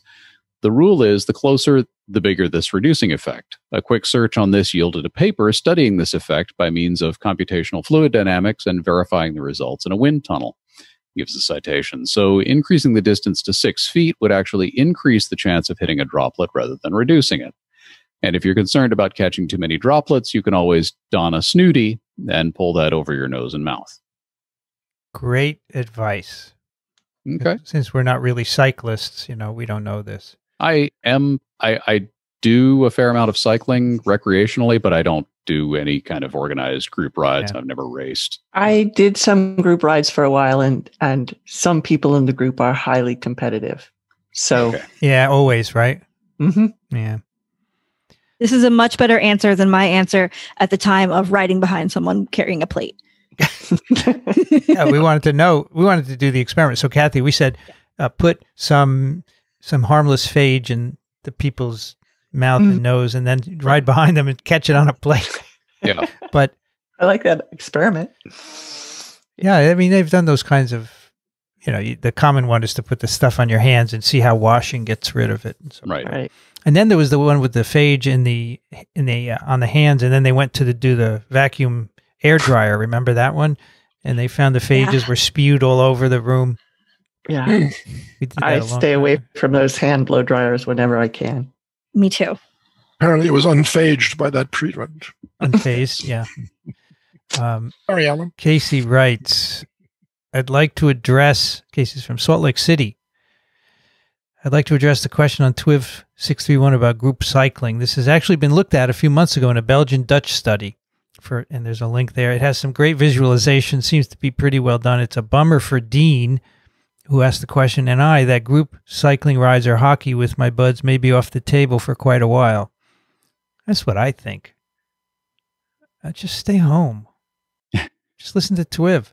You could listen all day, actually. I wonder how many days it would take. You need some kind of exercise. I don't get any exercise. I don't do anything. I'm just about to ask a very important question. What? How long would it take, starting with TWiV 1, to listen to all of them consecutively? It's a good. I'd have to do the math, and that's to binge on TWiV. I mean, it's finite, obviously. Well, yeah, it's going to be in the ballpark of 1,000 hours, I think. At least 2 hours per episode. Because even though we're at 632, there are a lot of unnumbered episodes. Yes. There are some that are going to be less than that are, an hour long, but still well over 1,000. Yeah, unfortunately, you'd have to go through and add them up by hand, right? Maybe some listener wants to do that. Just going through and adding up the time. Some listener who's in IT could probably scrape your website and add up the times. Yeah. Yes, absolutely. That's very simple. Okay, continuing. I became a professional armchair virologist on March 16th with no previous experience. The gym I was working at closed that day, which was spent for me driving home from a Costco, from Low Carb Denver 2020. The Costco in Eagle still had some toilet paper. The room full of extremely smart doctors, nurses, and fellow nutrition coaches were all nerding out on the most over a mouse study, to be fair, that compared mice infected with influenza and how diets would affect their outcomes. They showed that mice fed a ketogenic diet and infected with influenza virus had a higher survival rate than mice on a high-carb normal diet. Specifically, the researchers found that the ketogenic diet triggered the release of gamma-delta T cells, immune cells that produce mucus and cell linings of the lungs, while the high-carb diet did not. Anecdotally, most people in the room noted that since eating a low-carb or ketogenic diet, they rarely get sick anymore. That's also consistent with myself and the people I work with. But when we look at who COVID-19 is impacting the most and seeing that nearly every comorbidity for a negative outcome is metabolic in nature and, in my humble opinion, avoidable and reversible, why are we not looking at this more closely? We know that only 12% of the people in this country are considered metabolically healthy. This seems like high time for us to address this. I'm curious to know if you're thinking about which lifestyle factors can help the general populations the most. Youth. It's youth. Yes. What things do you recommend? Youth. My thoughts would be that proper nutrition, exercise, stress reduction, and sunlight would be pretty high up, but I'd love to hear your thoughts. All right. So 80% of infections are mild, and most of those are under 65 of age. All right. Correct. So age is a problem. So whatever happens during aging is the risk factor, which includes, deterioration of immune responses, metabolic long bone contents, empty bones, sedentary lifestyles, loss of muscle strength in the lungs, particularly, so you can't cough as well, etc. Podcasting all day long. And I'm not sure that exercise and good nutrition would overcome that, but I'm sure people would argue that it would. So it's not my area. Exercise and good nutrition are good for just about everybody. Yeah. Except that's me. Why for decades, every public health authority of any kind has been browbeating the public to exercise and improve their nutrition.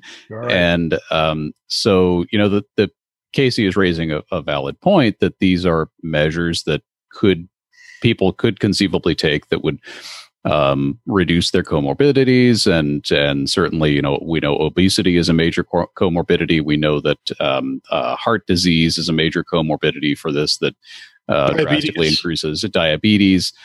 So all this stuff, yes, these are factors that could, in theory, be controlled. But since we've pretty much not managed to accomplish that on any large scale in the past, 40, 50 years. I'm not optimistic that all of a sudden people are going to respond to this message and act on it. They may a little bit more now that that folks are unemployed. You've got a little more time to exercise, you've got time to cook your own meals, but not everybody's going to be in a position to do that. And so this is an interesting theoretical perspective, but I don't think it's going to have much public health impact. And Kathy has something. For sure. So part of the reason why I haven't been here for the last several episodes is because of American Society for Virology events, one of which was going to some of the virtual workshops.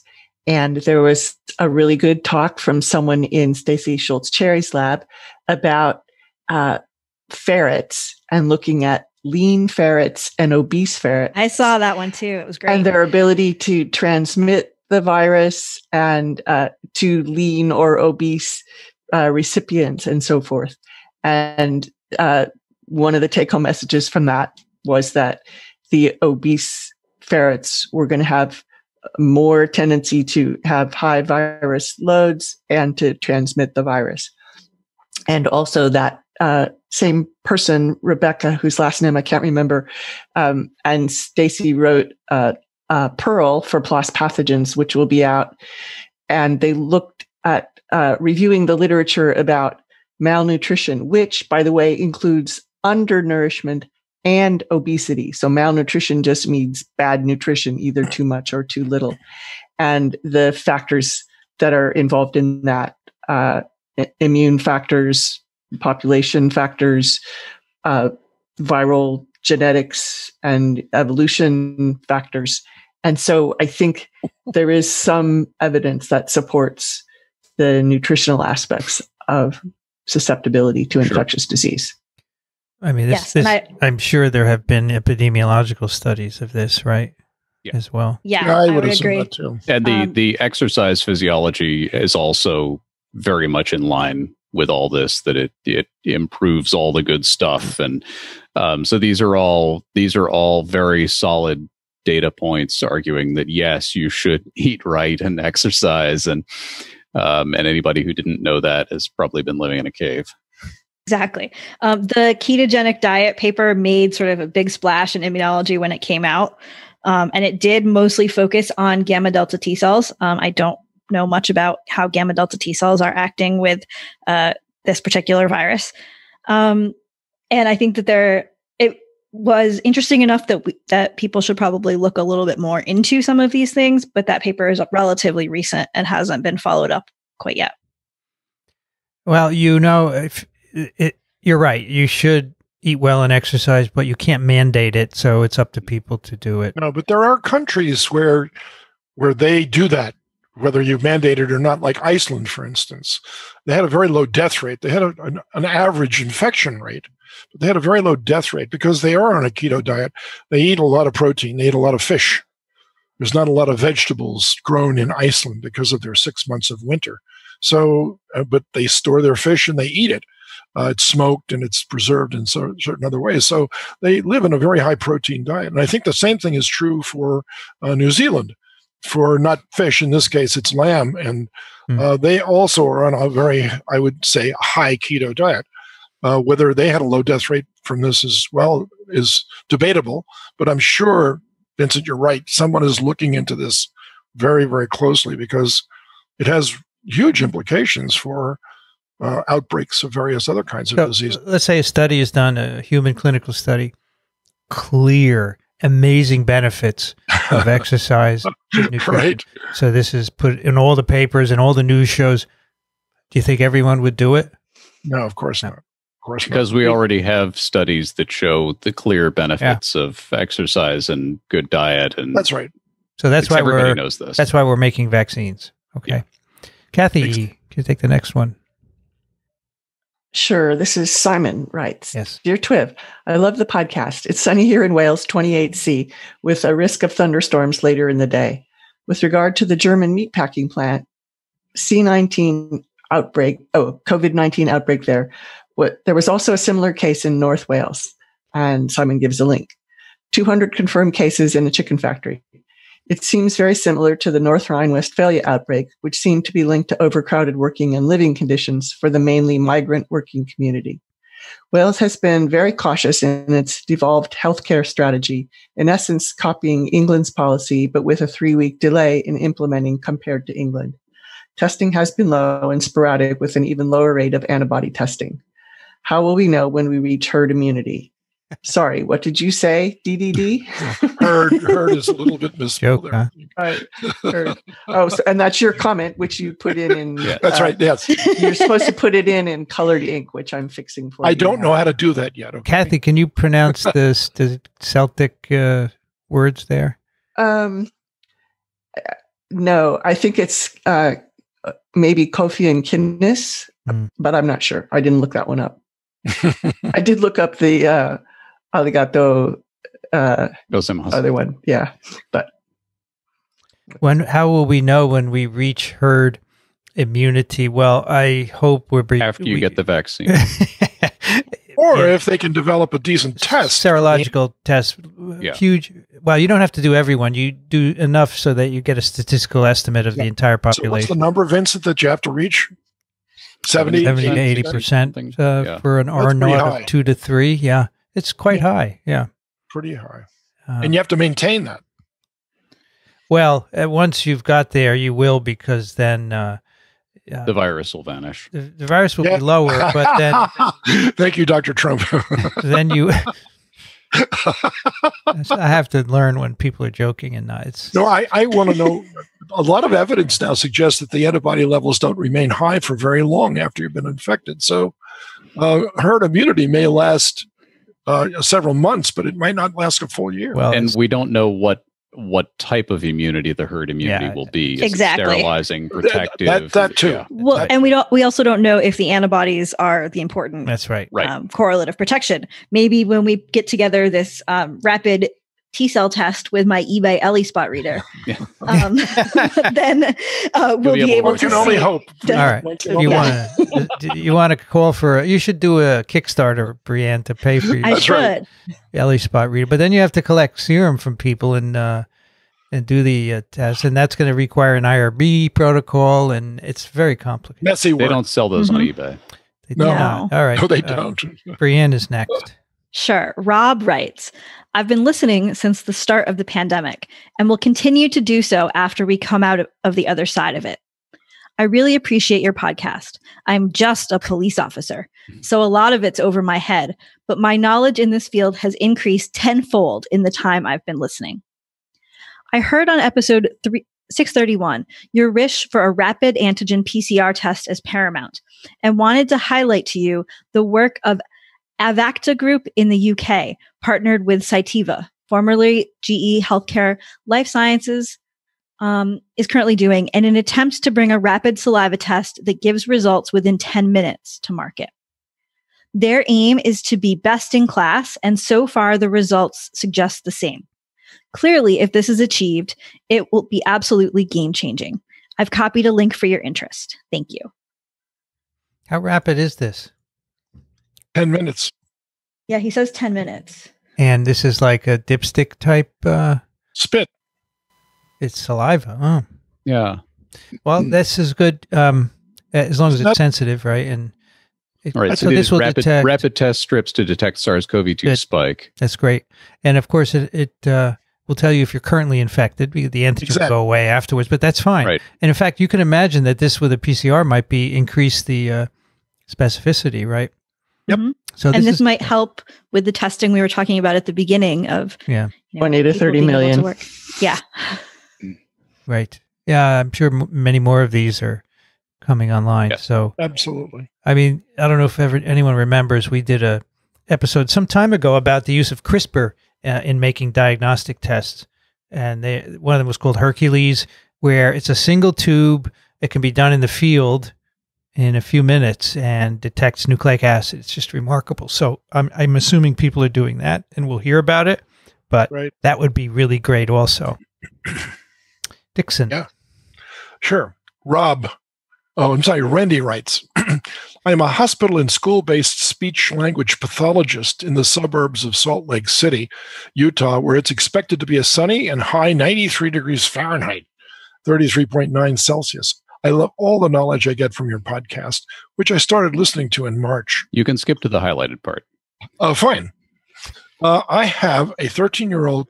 I have 14-year-old twin boys who are very serious, you might say obsessed, about basketball. My husband coaches them as well. They're diligently working on trying to make the high school team and practice their little hearts out all spring at home when the spring leagues were canceled. Recently, a few leagues have started up again for the kids at the higher competitive level. They are limiting spectators to 10 per team or none at all based on venue, encouraging masks, spectators at all times, and players before and after games, temperature/symptom checking, and passing around hand sanitizer. I was very hesitant to participate in this league, but I was outnumbered, and it's happening whether I like it or not. In my mind, there's nothing that can be done about players and refs potentially spreading virus to each other during game. However, I remember a few weeks ago you had a dental professor discuss using hydrogen peroxide rinse periodically during dental procedures to temporarily reduce viral load in the mouth. Would having players and refs swish H2O2 before games and maybe at halftime be an effective option for reducing spread between players during a game? I would love any research articles available to send to those running the league if you have them. Thanks, Wendy. It's a good suggestion, actually. So last time, Rich found this risk chart for common activities. And he actually looked into it, so it seems like it's based on some information. So playing basketball is 7 out of 10, where 10 is very risky. Absolutely. It's up there with public schools and public pools and going to school. So it's very risky. I don't know. This H2O2, how often were the dentists doing it? Every 10 minutes or something? Something like that. Oh, and it's not basketball players. They're going to object to H2O2. Frankly, I think basketball should be out. And then you said it's not going to happen. I understand that. But I think it's highly risky because of the close contact and the heavy breathing and so forth. Yeah. And I doubt that hydrogen peroxide is going to make a difference. I think this ought to be out of bounds. But there are no papers. There are no papers. I'm sorry. Yeah, this is don't have. We're off road here in terms of data. Nobody's done this before. And saying this as a parent of a 14-year-old who is actually now participating in a tennis camp, this was a discussion that we had. Now, tennis is a very different sport, and we got reassurances, and have verified that things are being run in a way that makes a lot of sense. I'd drop her off in the morning, and immediately the head coach walks up with the thermometer and checks her temperature. Everybody, they sit. I think when it rains, they'll probably go inside the building for lunch, but they've got lawn chairs. Everybody has to bring their own lawn chair. So their breaks and their lunches, they're at chairs set out apart from each other outdoors. And of course, tennis itself, they're 100 feet apart, or if they're doing any doubles or that sort of thing, they're 10 feet to 20 feet apart. But even then, that we were concerned that this does add some risk, and I think basketball would multiply that by a lot. No Alan, question. The person who sent in that question about tennis, he wrote in, his email didn't make the cut, but he said he has been playing tennis using your recommendations, and one of his partners tested positive, but he's okay. He was tested and he's negative because he did all the things you said. So he said, thank you very much. Yeah, and those were, by the way, credit where it's due. Those are USTA procedures that that they've come out with that make a lot of sense. So Alan, you're next. Okay. Mark writes, Dear TWiV, this is the first mark from 629, not the second or the third. On 629, Dixon mentioned 2 versions of the polio vaccine, one you inject versus swallow. The injectable vaccine trains your systemic immune memory, but despite having trained immunity, your gut is still naive, so you get infected but not sick. How does that work? I'm having a difficult time reconciling what is meant by this comment. Is the implication that epithelial cells in the gut have a mechanism of trained immunity independent of systemic immune memory? Any insight would be greatly appreciated. Yes, and you got on the right track there. So the injected vaccine, the antibodies that we're talking about, and Brianne will correct me if I go off track here, but you have different types of immunoglobulins, different types of antibodies that your body generates in response to a foreign threat. The mucosal immunity uses an immunoglobulin A antibody. The bloodborne immunity uses an immunoglobulin G antibody. And if you get the injected polio vaccine, you will develop a robust IgG response, and that's great. And you're protected from developing the disease, developing the neurological part of the disease, because the virus can't circulate in your blood. But your gut has never seen those antigens. And so if you are exposed to the virus after that vaccine, the virus can still replicate in your gut. There's no real protection there. And you can then pass it along and spread it to other people. If you get the oral vaccine, it acts just like the wild virus in terms of the way it goes through the gut. It replicates in the gut. It gets a little bit into the blood. Your gut develops the IgA response. Your blood develops the IgG response. And you have both of those then. And so you won't, not only are you protected, but you will not act as a carrier, or you act as a very poor carrier if you get infected again. So there's mucosal immunity and there's blood immunity, and the two don't necessarily, you can have one without the other. Absolutely. And we understand considerably less about mucosal immunity, and we know that there are some unique features that must be happening, but we don't quite know how they are happening. So, if I go eat a hamburger after this, I don't make an immune response to cows. And so there's something different going on in my gut in terms of immunity and immune responses. And how exactly that difference happens is actually not very well understood. Yeah. So you're moo tolerant. Yes. Yes. And parasites that infect the gut are even more complicated than viruses in some respects, because not only do the antibodies count, but also a proliferation of goblet cells. The goblet cells produce mucus, and the mucus actually hypersecretes into the perimucosal space, the layer between the lumen of the gut and the cells themselves. And some parasites are actually repelled by that response alone, without the use of antibodies at all. They're sort of flushed out by this outpouring of mucus that confounds them as to where they are. And would Giardia be an example of that? I don't know, but Trichinella would be a good example of that. So there's an immune response called rapid immunity, which occurs on the second infection. The parasites don't even get a chance to make contact with the cells. There's an enormous outpouring of mucus, and out they go. Oh, by the way, they're infectious for another animal in the feces of that one animal that had that response. So it might work in favor of the parasite rather than the host. There's a PPS there you might want to read. Yes. There was a postscript and then a PPS. There are murmurs of the possibility of antiviral immune memory in fruit flies that are even transgenerational. But this is in its infancy. I'm thinking of results by Carla Saleh's lab. She's great, by the way, where her lab shows that complementary viral DNA is detectable in offspring of parents infected with an RNA virus.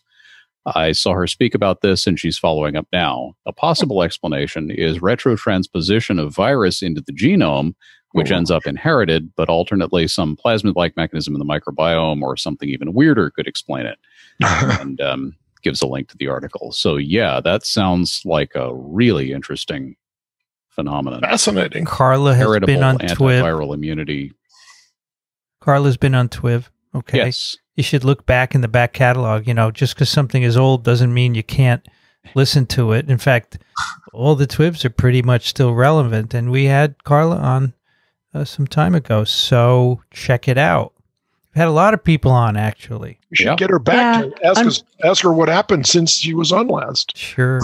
Unfortunately, the guest list on TWiV is not up to date on the Micro TV. Her name is on it. Yeah, it's not up to date because I'm supposed to take care of it. And it's did she have talk other about things this that you're work doing on that episode? Is she what? Did she talk about this work on that episode? Well, okay. The idea that it's copied to DNA, I think so, yes. I believe she did. Looks like 301. Yeah. Yeah. Googling worked better. 301. Well, Which and at Mark, our current rate was probably about 8 months ago. September 2014. Yeah, that's pre-pandemic.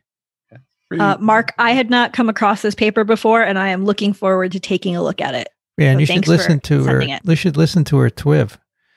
I encourage people to look back. There's a lot of interesting stuff back there in the back catalog. It's actually a treasure, if I would say. There's some great episodes. Yes. All right, so we have one from Bob here. And he starts by saying, I love the car talk of virology. And that's exactly what this is. That's how we started, Vincent. Do you recall?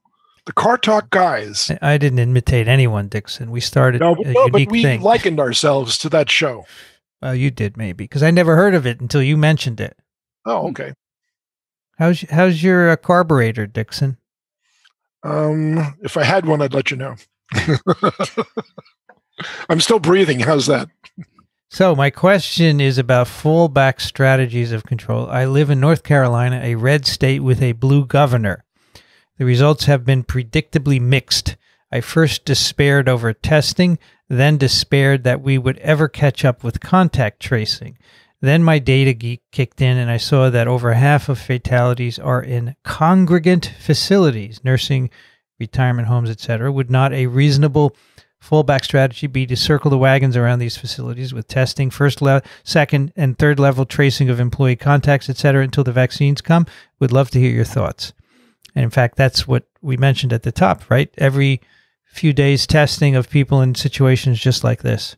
And they would get the vaccine first as well. I think it's a great idea because there you have the not only the high risk population, but closed conditions. And there the issue is people coming in every day to work there, right? They're bringing the virus in, or visitors, I suppose. And so they should be extensively tested. Yeah. And we're not doing this because if you don't test, there's no circulation of virus. Right. Exactly. Sorry it's so tragic that we're talking about this as a fallback strategy when it should have been one of the first things implemented. Should have been done because we knew from the data coming out of China in January that this was a virus that was uniquely dangerous to the elderly, and that when we found that it was spreading at the community level, it was obvious to everybody that nursing homes were going to be at immense risk. And there should have been a focus immediately on those kinds of facilities and this kind of cocooning, and we didn't. And yeah, that'd be a great thing to implement now. You remember that the first major outbreak was in Washington State in a nursing home. Yes. So the point is that nursing homes in general fall under about three different categories: the high end, the middle end, and then the low end. And most of them are in the low end. Most of them depend on federal grants in order to support the running of those facilities. And they pay people the minimum wage. And it's undervalued in terms of the service that they render, because they, like in all the people living in there, are eventually going to die in a relatively short period of time. And so that's one of the tragedies of getting old, is that you lose your social value as you drop out of the workforce, as you stop contributing to society in a general way.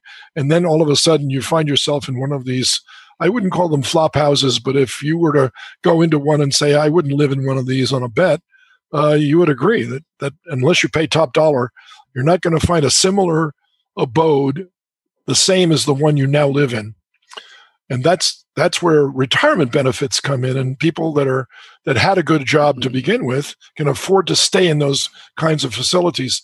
Everybody else it's a crapshoot basically as to what you end up in, and it's travesty. It's under the rug kind of stuff that no one wants to talk about, but eventually we're all going to have to talk about that also. He has a PS. The recent clinical roundup changed my data models significantly. Besides the younger demographic currently adding new cases, I think steroids, proning, and anticoagulants will reduce fatalities during the next wave, or whatever we call it. It will be a wave of illnesses and not deaths. I fear how this will play out in the press. I understand your fear completely. However, yes, and as we heard Daniel say earlier, the anticoagulants, paper just came out about those, can really help. The steroids can help as well. The proning helps. However, I fear the number of cases will outstrip the hospital capacity, and therefore we won't be able to treat people with these good approaches. So if we have too many cases, that's the problem, right? Sounds like they're getting close to that in some parts of Texas. Yes. And then there's the long-term sequelae.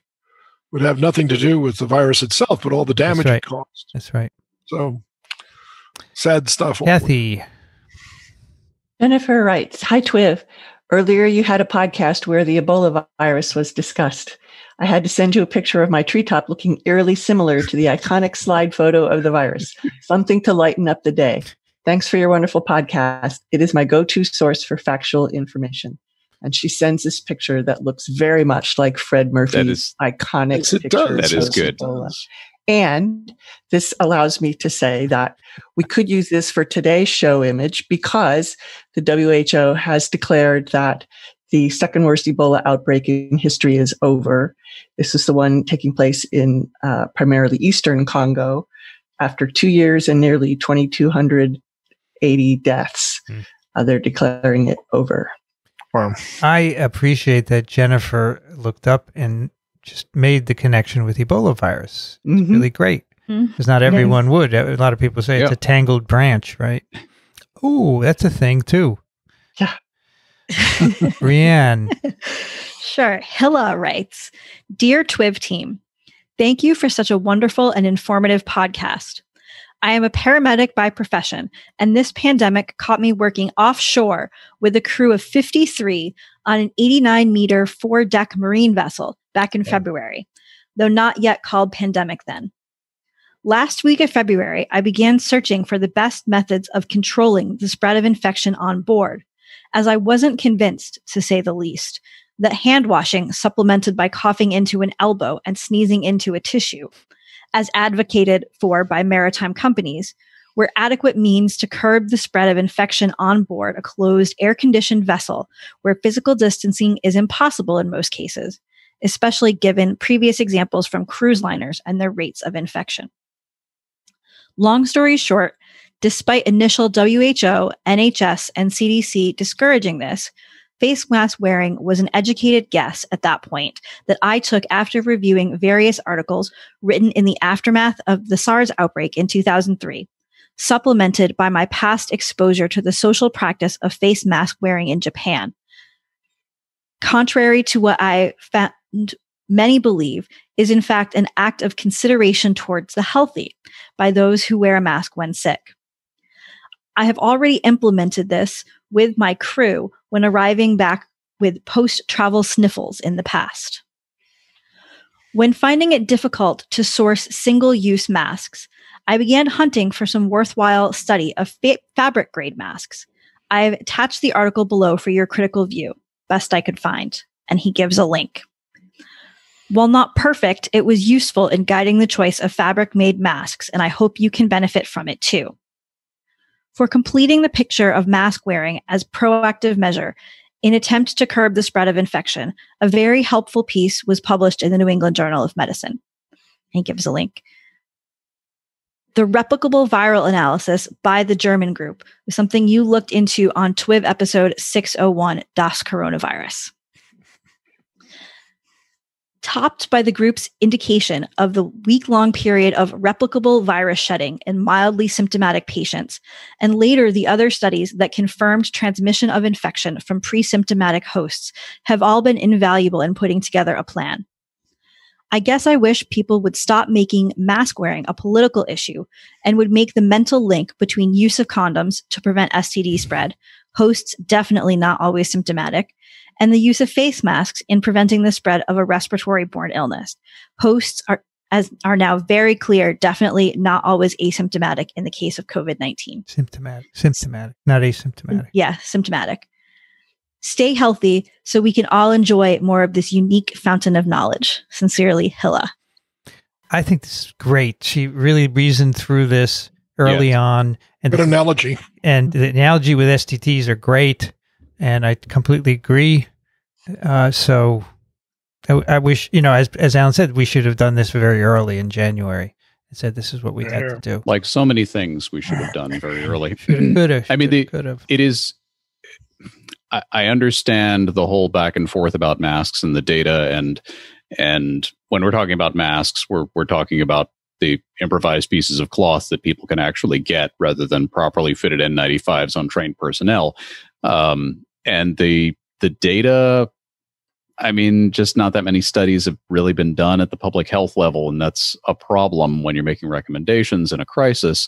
But the cost of implementation is so low that we're pretty sure this has some benefit, and everybody's got some piece of cloth around they can put on, and so do it. You know, it's a really simple thing, and it's turning out now that this is probably helping, you know, and it's the only concern I've ever had with it is that it could lead to risk compensation. And I see some of that. This is a well-documented human behavior where people reduce a risk in one way, and that leads them to compensate by increasing risks in other ways. The best known, or one of the best known examples of that is that when you mandate seatbelt use, people drive faster. So mandating mask use, I mean, yes, there is some risk that people will say, "Oh, I'm wearing a mask. I'm bulletproof. I can stand 2 feet away from somebody now." Yeah, and I see some of that. But overall, you know, it's not a political issue. Wear the mask for the sake of everybody around you. And if we all do this, that's probably going to help. And by the way, this paper it's one of the many physical particulate type studies. But the interesting thing they found was that 2 layers of cloth, especially if they're different cloths, is especially good. So, you know, fold the bandana at least, or have a layer of 2 different cloths. So yeah, you know, I wish this had not become a political issue, but apparently everything does now. Well, I want to say something about this because she makes a wonderful analogy between wearing a condom and preventing sexually transmitted diseases. And I have inside information on this because our Dean of Public Health, Alan Rosenfield, was one of the international or global advocates for the use of condoms. So why would you have to become an advocate for that if you could simply state that if you wear a condom, you can prevent the spread of a sexually transmitted disease like syphilis or gonorrhea or AIDS, for that matter, HIV/AIDS. And the socially responsible people do wear them, and the socially irresponsible people do not. Well, it's a complicated issue, Dixon. First of all, the Catholic Church, didn't want condom use for many years. I remember that. Yeah. I remember Finally, they turned. And then in some countries, it's simply socially unacceptable, right? It differs from our culture. So yeah, that's right. So unfortunately, I have to now socially distance myself from the TWiV episode. Physically distance myself from the TWiV episode. Okay. Thank you, Alan. Alan Dove at turbidplaque.com. Alan Dove on Twitter. Thanks so much, Alan. See you next week. Thank you. It's always a pleasure. Yep. Bye. Good to see you, Alan. Bye-bye. Well, Alan, I really like the data here. This is really interesting data from this paper. Which one? The Nature paper? The ACS Nano paper. Okay. Looking at the filtration efficiency of common fabrics. Oh, good. What is the winner? So it looks like cotton quilt is very good. Is in fact seems to be in a similar range with the N95. But then the other thing that's really good is cotton and chiffon combined. So 2 layers. A double layer, yeah. Yeah. Oh, that's for me. I love chiffon. I don't even know what it is, but I like it. It's so gentle to my face. It looks good. Yeah, this is great. These are particles they're measuring. They're not measuring viruses. They're measuring particles. Right, they're measuring particles. That's what's coming out of your nose and mouth for sure. Great. Thank you. Dixon, you're next. Al writes, "Dear TWiV, ! I have an IgG and IgM deficiency. I infuse subcutaneously with antibodies every other week. I am 72 and in reasonably good health. I have not had an infection, including colds, since infusing for the past 5 years. I used to experience bronchitis 4 or 5 times a year previously. I live in North Florida near Tallahassee in a county that currently has had 42 cases. I have been very prudent about physical distancing and masking. 2 questions. What, if any, impact would the infusions have on the severity of COVID-19? As I get new shipments of the antibodies for infusions, what are the chances I may get doses which include SARS-CoV-2 antibodies? I listen to TWiV frequently and understand about 33%, but nonetheless enjoy the discussions. Al. Well, Brianna, just getting infusions wouldn't help in general, right? It wouldn't help in general. I don't know enough about where the antibodies are coming from in terms of the donors. Yeah. So you can imagine he's getting some antibodies against a variety of things with those infusions each week or every other week. But I don't know who the donors are to know things like what your chances are of getting something with SARS-CoV-2 antibodies. That would be the main way this could help. So we have a lot of studies going on out there about the use of convalescent COVID antibodies as a curative.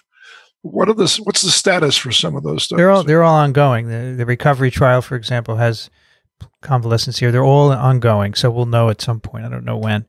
But this gentleman wants to know if these antibodies would make it way into his sera. And so exactly. The way these are done is they're made from donors who in some cases are immunized with vaccines to give specific antibodies, for example, polio antibodies, if they're not present.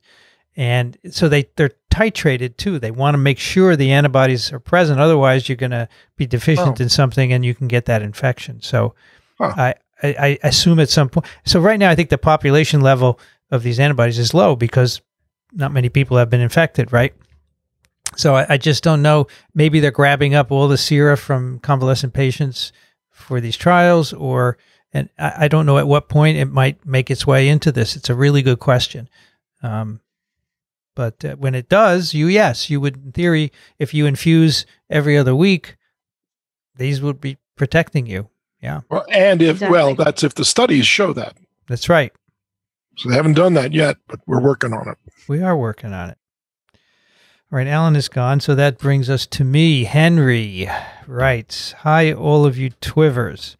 The COVID-19 lockdown has forced me to learn more than I ever wanted to know about viruses. Thank you, TWiV." Yeah, but I think now you realize you need to know this, right?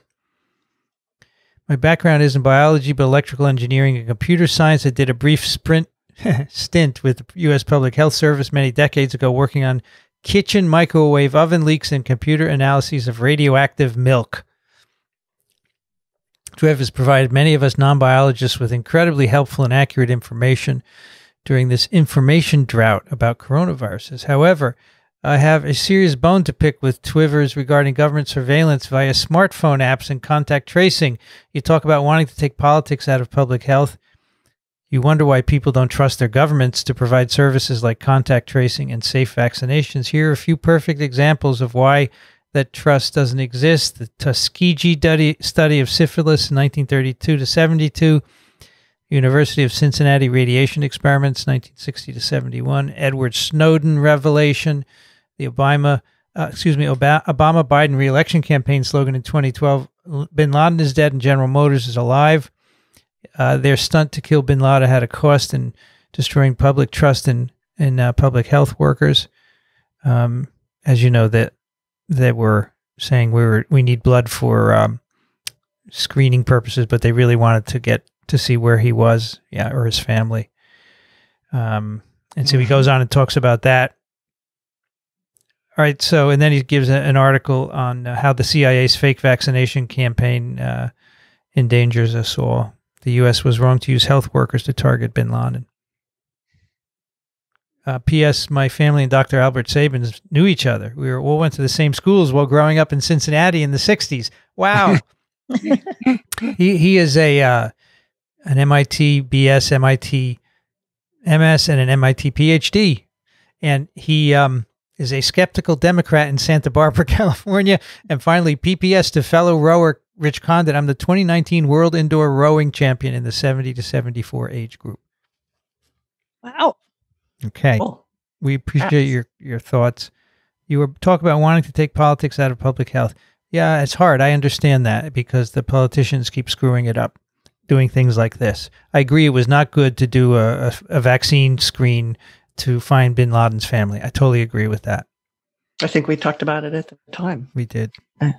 Yeah, and it is correct to talk about the fact that there are things like the Tuskegee study that are not good examples and have certainly led a number of people to have less trust in public health. And hopefully we can reduce the number of such things because those are not right to be done.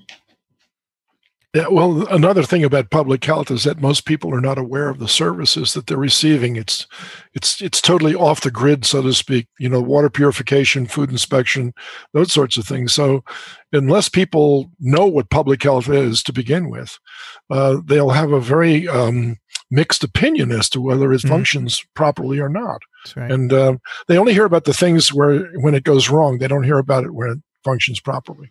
That's right. That's really.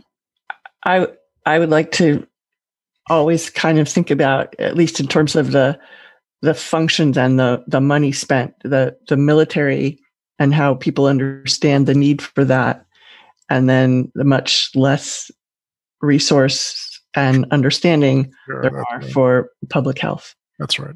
And as Vincent has said, we would hope that after this, people would become aware of it and there would be a better situation for public health going forward, but we're not optimistic. It's remarkable that you should point that out, Kathy, because if we spent as much on public health as we did on defense, we'd be the healthiest country in the whole world.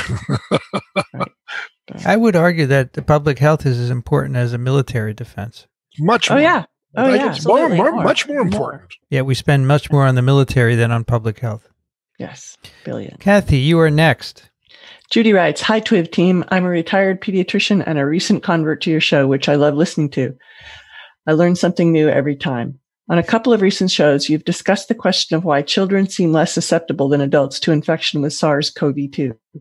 Last month, the Journal of American Medical Association published an article and accompanying editorial suggesting that young children have fewer ACE2 receptors in their nasal epithelium than do adults, and that this might be a partial explanation for their apparent resistance to infection. I thought you'd find it interesting and might even discuss it on a future show. I'd like to hear your take on the idea. And here's the link. Keep up the good work, educating so many of us, and thanks." So I haven't had a chance to look at this JAMA article. Is it a fact or is it speculation that children have different ACE2? They did single cell RNA sequencing, right? And you find lower levels of RNA. So first of all, it's not protein. It's an RNA analysis. So we don't know if actually the protein receptors differ at all.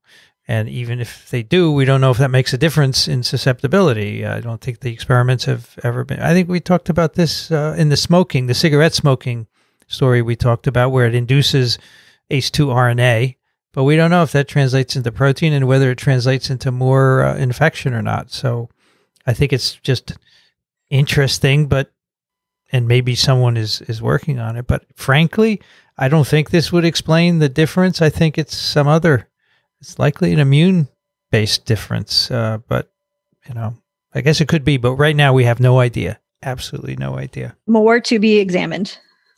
Right. Yeah. Brianne, you're next. We'll just finish this one round. And Tim writes, "Hello, TWiV folks. Thanks for all of your work, especially as of late. With regard to the question's claims about lower transmission during warmer weather months and the current spike in warm weather states here in the US, I wonder if air conditioning might be related. I currently live near Boston, where we are closed up in the winter and open window and outside in the summer. But I grew up in Florida, where it's just the opposite. Summer is the time of year when Floridians tend to cluster inside, sharing the same conditioned air. It might be a small effect compared to the overall transmission wave, but it would be interesting if a correlation or not could be teased out somehow. Thanks, Tim." I think that makes sense. I think the more people are indoors, we know that's where the transmission occurs, right? I think the spike didn't come up in Florida until they opened up the beaches and bars. So that's an outdoor thing. And bars are not, right? Well, yeah. Depends on the bar. I'm not sure that we know enough about differences in respiratory illness between warm weather states and cold weather states, but some of the hot spots are not going to be limited to the southern states. For example, I know that there was a bar in East Lansing that, as of yesterday, had 42 COVID positive individuals connected with it. So, yeah, I mean, I think being indoor, I've seen photos of people in bars right next to each other without face masks, and that's a perfect scenario. They're sitting there for many hours, right? Exactly. Talking and drinking. Whereas on the beach, I think it's less likely. So I do think the indoor situation is a problem.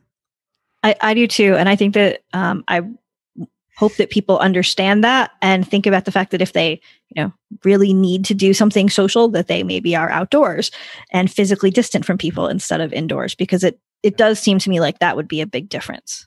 I mean, all these photos I've seen, nobody's wearing face masks at all indoors, and they're there for a long time, and they're young, so they're not even going to know that they're infected, and they're bringing virus all over the place, and that's the problem that we have here, because they are asymptomatic. One more from Dixon. Jerry writes, "Hello, TWiV Meisters. On this episode, both Vincent and Rich agreed that far down the road, COVID-19 would be similar to the flu and that a yearly vaccine would be the norm. However, you both also agreed, I think, that the best would be if no vaccine were needed. My question is, are you suggesting that, one, the virus would disappear? Probably not, I would think. Or two, that herd immunity of 70% of the world's population being infected would handle to prevent the virus from becoming a lifelong scourge. Thanks for keeping me updated on all things viral." What do you say to that, Vincent? Well, I don't think it's similar. I'm not sure we said that. Would not be similar to flu in that a yearly vaccine would be the norm. I think that once this virus has gone through this first set of people, it will become like a seasonal coronavirus, a common cold corona, and cause mild infections. You'll get infected as a child, you won't get sick, and then you'll get infected often as you age, but it will be mild or asymptomatic, right? So you won't even need a vaccine. The virus is not going to disappear. This virus is with us forever, as are the other 4 common cold coronas. So that's what I think, not disappearing. And at some point, you'll be infected at a young age, and that'll be it. No more disease the rest of your life. You're not hoping that mutationally speaking, eventually it'll lose its no, it's not going to vitality, so to speak. No, it's not. It's going to be population immunity that controls the severity of the infection. That's what Ralph Barrick said on the first time we had him on. He said, "This is what happens with the common colds. This is what I think happens." I think that makes perfect sense. So that's what I think. I don't know. I don't think it's going to be a yearly vaccine. And in a way, I don't know if this will happen, but I think we won't need this vaccine any longer in I don't know, 5 years, because everyone will get immunized in their first 10 years of life by infection, and the kids don't get very sick from these things. But we'll see. Wouldn't it be interesting if you don't? No, but no. We're going to get immunized either by infection, hopefully not, or by vaccination. And that'll be it. Then after that, if we do get infected again, we're not going to get serious disease. That's what I think. That's what Ralph Barrick thinks. I think I would temper it and say that the vast majority of people are not going to get serious disease. But I don't know that even with the common cold coronaviruses, can we say that it's never lethal? Or, I mean, it's not. I guess I'm just worried about being absolute. Yeah, I think there probably are comorbidities where common cold is much more problematic, and that could happen here too. Probably. But the vast majority, yeah, I understand. Kathy is absolute averse, but I love being absolute. And averse. It's just dramatic. But yes, you are absolute. That's why we have Kathy here to what's the word? To temper. To mollify. To temper my absolutism. All right. That is TWiV 632, microbe.tv/TWiV. What will you get there? The show notes. What's that? You don't know by now? That's where all the letters are, all the links to the papers we talk about. TWiV at microbe.tv if you want to send in a question or comment. And if you like what we do, we'd love your financial support. We thank all of you who are supporting us so far. Microbe.tv/contribute, Dixon Despommier, Trichinella.org, thelivingriver.com. Thank you, Dixon. It was great. Stay healthy. Try my best. Brian you too, by the way. I thank you. I will. Brienne Barker's at Drew University. BioProf Barker on Twitter. Thanks, Brienne. Thanks. It was great to be here. Kathy Spindler's at the University of Michigan in Ann Arbor. Thank you, Kathy. Thanks. This is a lot of fun. I'm Vincent Racaniello. You can find me at virology.blog. I'd like to thank the American Society for Virology and the American Society for Microbiology for their support of TWiV, and Ronald Jenkins for the music. This episode of TWiV was recorded, edited, and posted by me, Vincent Racaniello. You've been listening to This Week in Virology. Thanks for joining us. We'll be back next week. Another TWiV is viral.